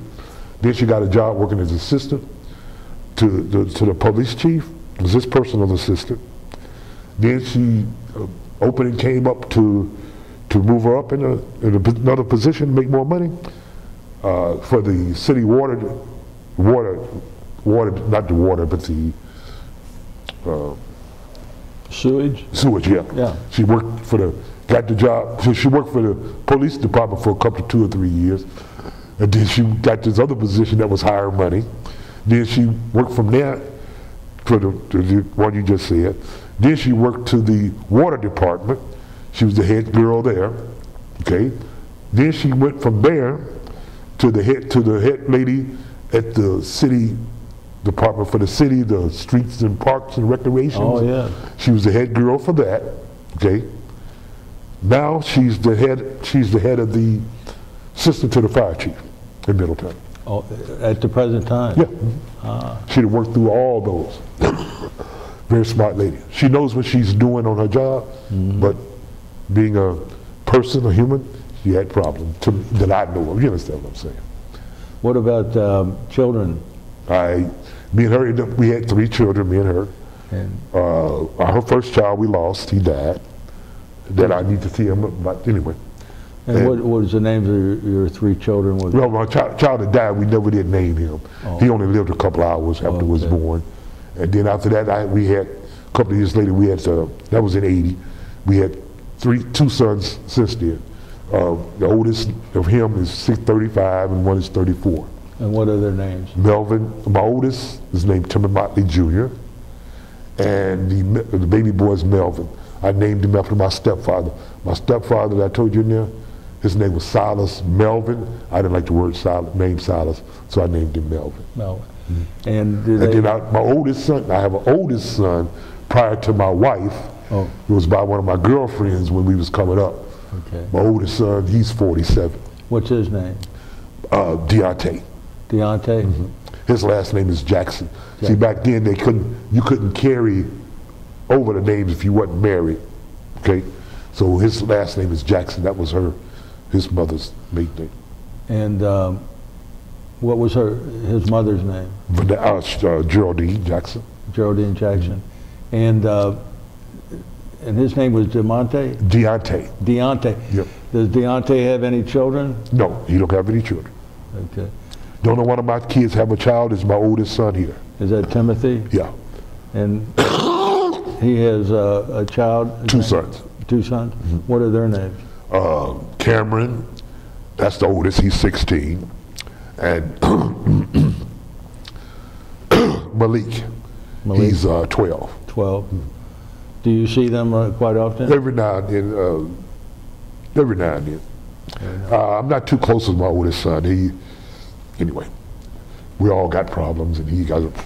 That's a big story. Yeah. And the oldest boy, no, not the oldest, but the big boy, I can't get him to. He needs to lose a lot of weight. But anyway, I need to not say that because they're gonna see this maybe one day. Anyway. At this point in our interviews, I usually ask Brian and Pat if they have any questions, and they always do. So I'm here. Brian, you first. How did your family end up in Cleveland? Was there a connection when you guys were in Alabama? How your mom? You know what? You know what? All I can remember is my mother left Alabama to come out and get a better job. She was the first of our family to do so. Okay, so and who she might have known prior to that, I've never known, and nobody never told me. She never told me. You were about 5 years old when she left. 7. Oh, she left. I was about 5. Yeah. Were you able to keep in touch with your mom or relatives when you were over in Vietnam? Were you in contact with anybody? Well, my mother I did. Well, I was telling you, I was in the military so short. They pretty much couldn't find me. Well, they say they couldn't find me. But my mother had, wrote a note name, had to look for, that kind of thing. I was only in 21 months. Like I told you, my stepfather, my real father, and my stepmother, they didn't even know I was in the military until after I got out. You know what I mean? Less than 2 years, you know what I'm talking about? Did you pick up Vietnam language? Sure, I can still say a lot of the broken words that we used back then, I pretty much hung out with the people, you know what I mean? You had to learn some broken English and shit, you know what I mean? Through that, Well, I was curious, you talked about the USO, that kind of stuff. Yeah. I know in 1968, I know James Brown did a tour through Vietnam. I was wondering if you I didn't get to see none of those big people like that. Were you aware that he came through? Yeah. That he was touring? More than likely. But you know what? Like I say, if it don't hit you right in the front of your face, Hey, it's another world. Did you ever get any R&R? Did you get, when you were in Vietnam, did you get any? No R&R. Didn't go R&R at all. All I wanted to do was get the hell out of there. You know what I mean? I could have took a 2-week R&R, but I didn't. I wanted to get the hell out of Dodge. The longer time I was over there, it was too long for me at the time. Like I tell you, I had fun. I did. I mean, but the fact is, I don't care. I still wanted to leave. You understand what I'm saying? Didn't want to be there. Once you get rockets and mortars, you don't want to be around stuff like that. But in the meantime, you got to live. I wasn't going to hide in a hole. We had guys, the things that happened to guys over there. They had a thing, I don't know if it's what it is, but anyway, that venereal disease, that guys come over there and get and will never be able to come back. I ran into guys and shit like that happened. There's one guy, never messed around and had no sex with no women. He got a Dear John letter one day. When he got him some pussy and caught that goddamn stuff. Just that quick. But I was trying to fuck everything I had. Everything I could. The day I was leaving Vietnam, or the day before rather, I was out hitchhiking on PC trying to go get me some piece of pussy the day before I left. I'm serious. Shoot. Did you have much when you were out, like, out? What you mean? Do you have any things with insects and things like that? Oh yeah, I got some big stories. Mosquitoes over there, them some bad suckers, boy. Mosquitoes will tear you a new butthole in Vietnam. Yes, they was. They had one that's so small you couldn't even see it. And that's when it was flying around. The only reason I saw it one day, I'm sitting there on the edge of my bed, and I'm seeing these little things flying around. You know, you get dust come through the light, sunlight, and these suckers flying around. Oh my God, you gotta see this. I'm sorry, it's a girl over there with shorts on, and she was over there doing her little dance. I'm serious, right through the window over here. Look, come here, hurry up. Please look, Come on, please look. Come on, man, get your butt up and look. See them girls out there with the shorts and shit on? Man, please look, get over there and look. I'm sorry, see that they dance, this one with the shorts on was dancing. Oh yeah. Look at her dancing. I told you, with shorts, look boy, you think I'm bullshitting you? You gotta go, look man. We gotta remember to change that seat in the next interview we do. Hey man, they got a boom box and they, oh God, 3 of them over there. Yeah, we gotta change that. I'm sorry, but I looked over there and saw that girl. Oh. Yeah. Well, when you came back from Vietnam, What? well, maybe this was already happening Go before ahead. you went over there, but you know, you had the whole people who growing their hair out, like the hippies and stuff. Yeah. Was that? I was a hippie too. But that wasn't happening too much before you joined, right? Was it much of a culture difference when you got off the plane in America? Did things look different? Oh yeah, it was a whole different world. Like I told you, when I went over there, they partying over there. Keep on track. I'm standing here and watching these girls. Anyway, why me? Oh. You were telling us about the culture change. Oh yeah, big time culture change because, like I told you, we was in the suits when I went in. That was the style, you know, back in the day. You know, you wore a suit, especially when you went out.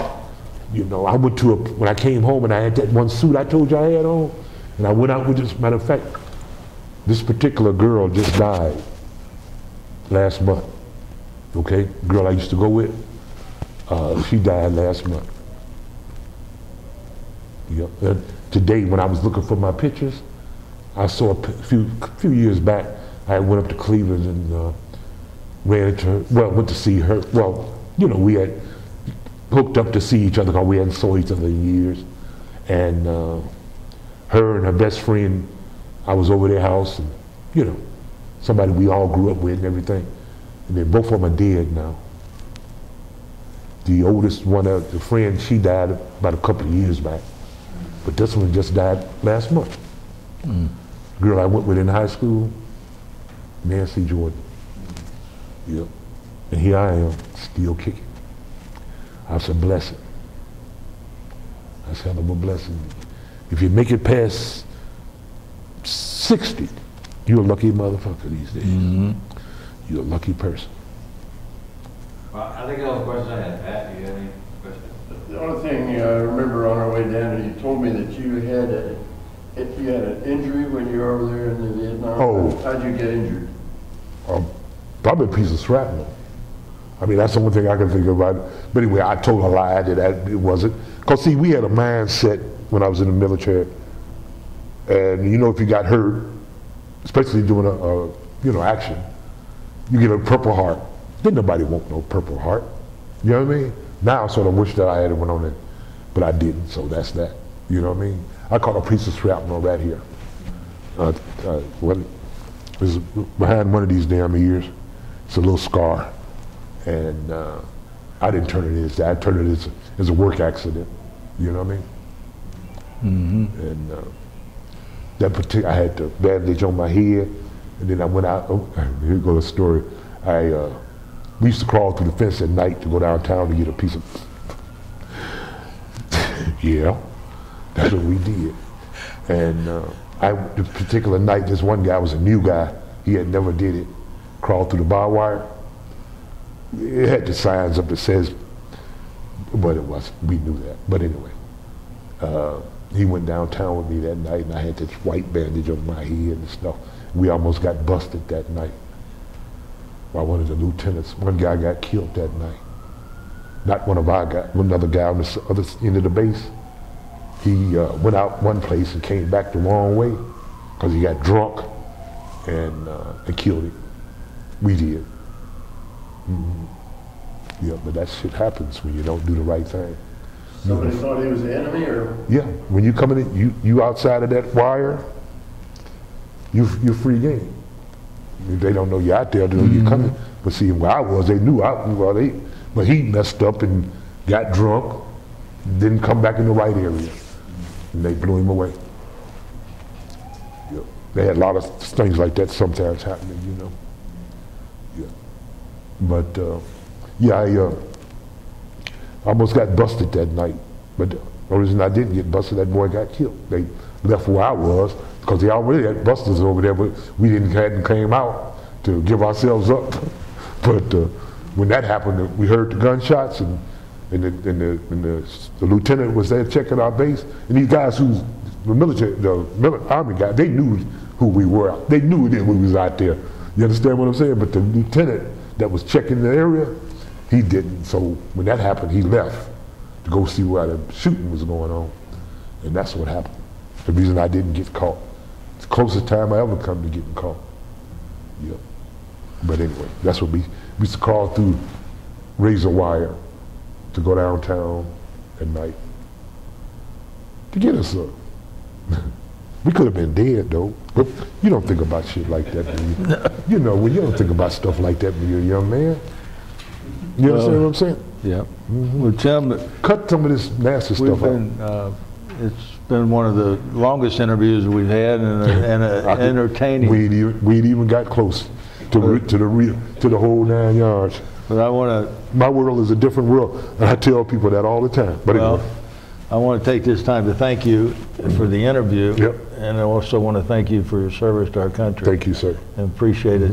And appreciate you. Yep. And this particular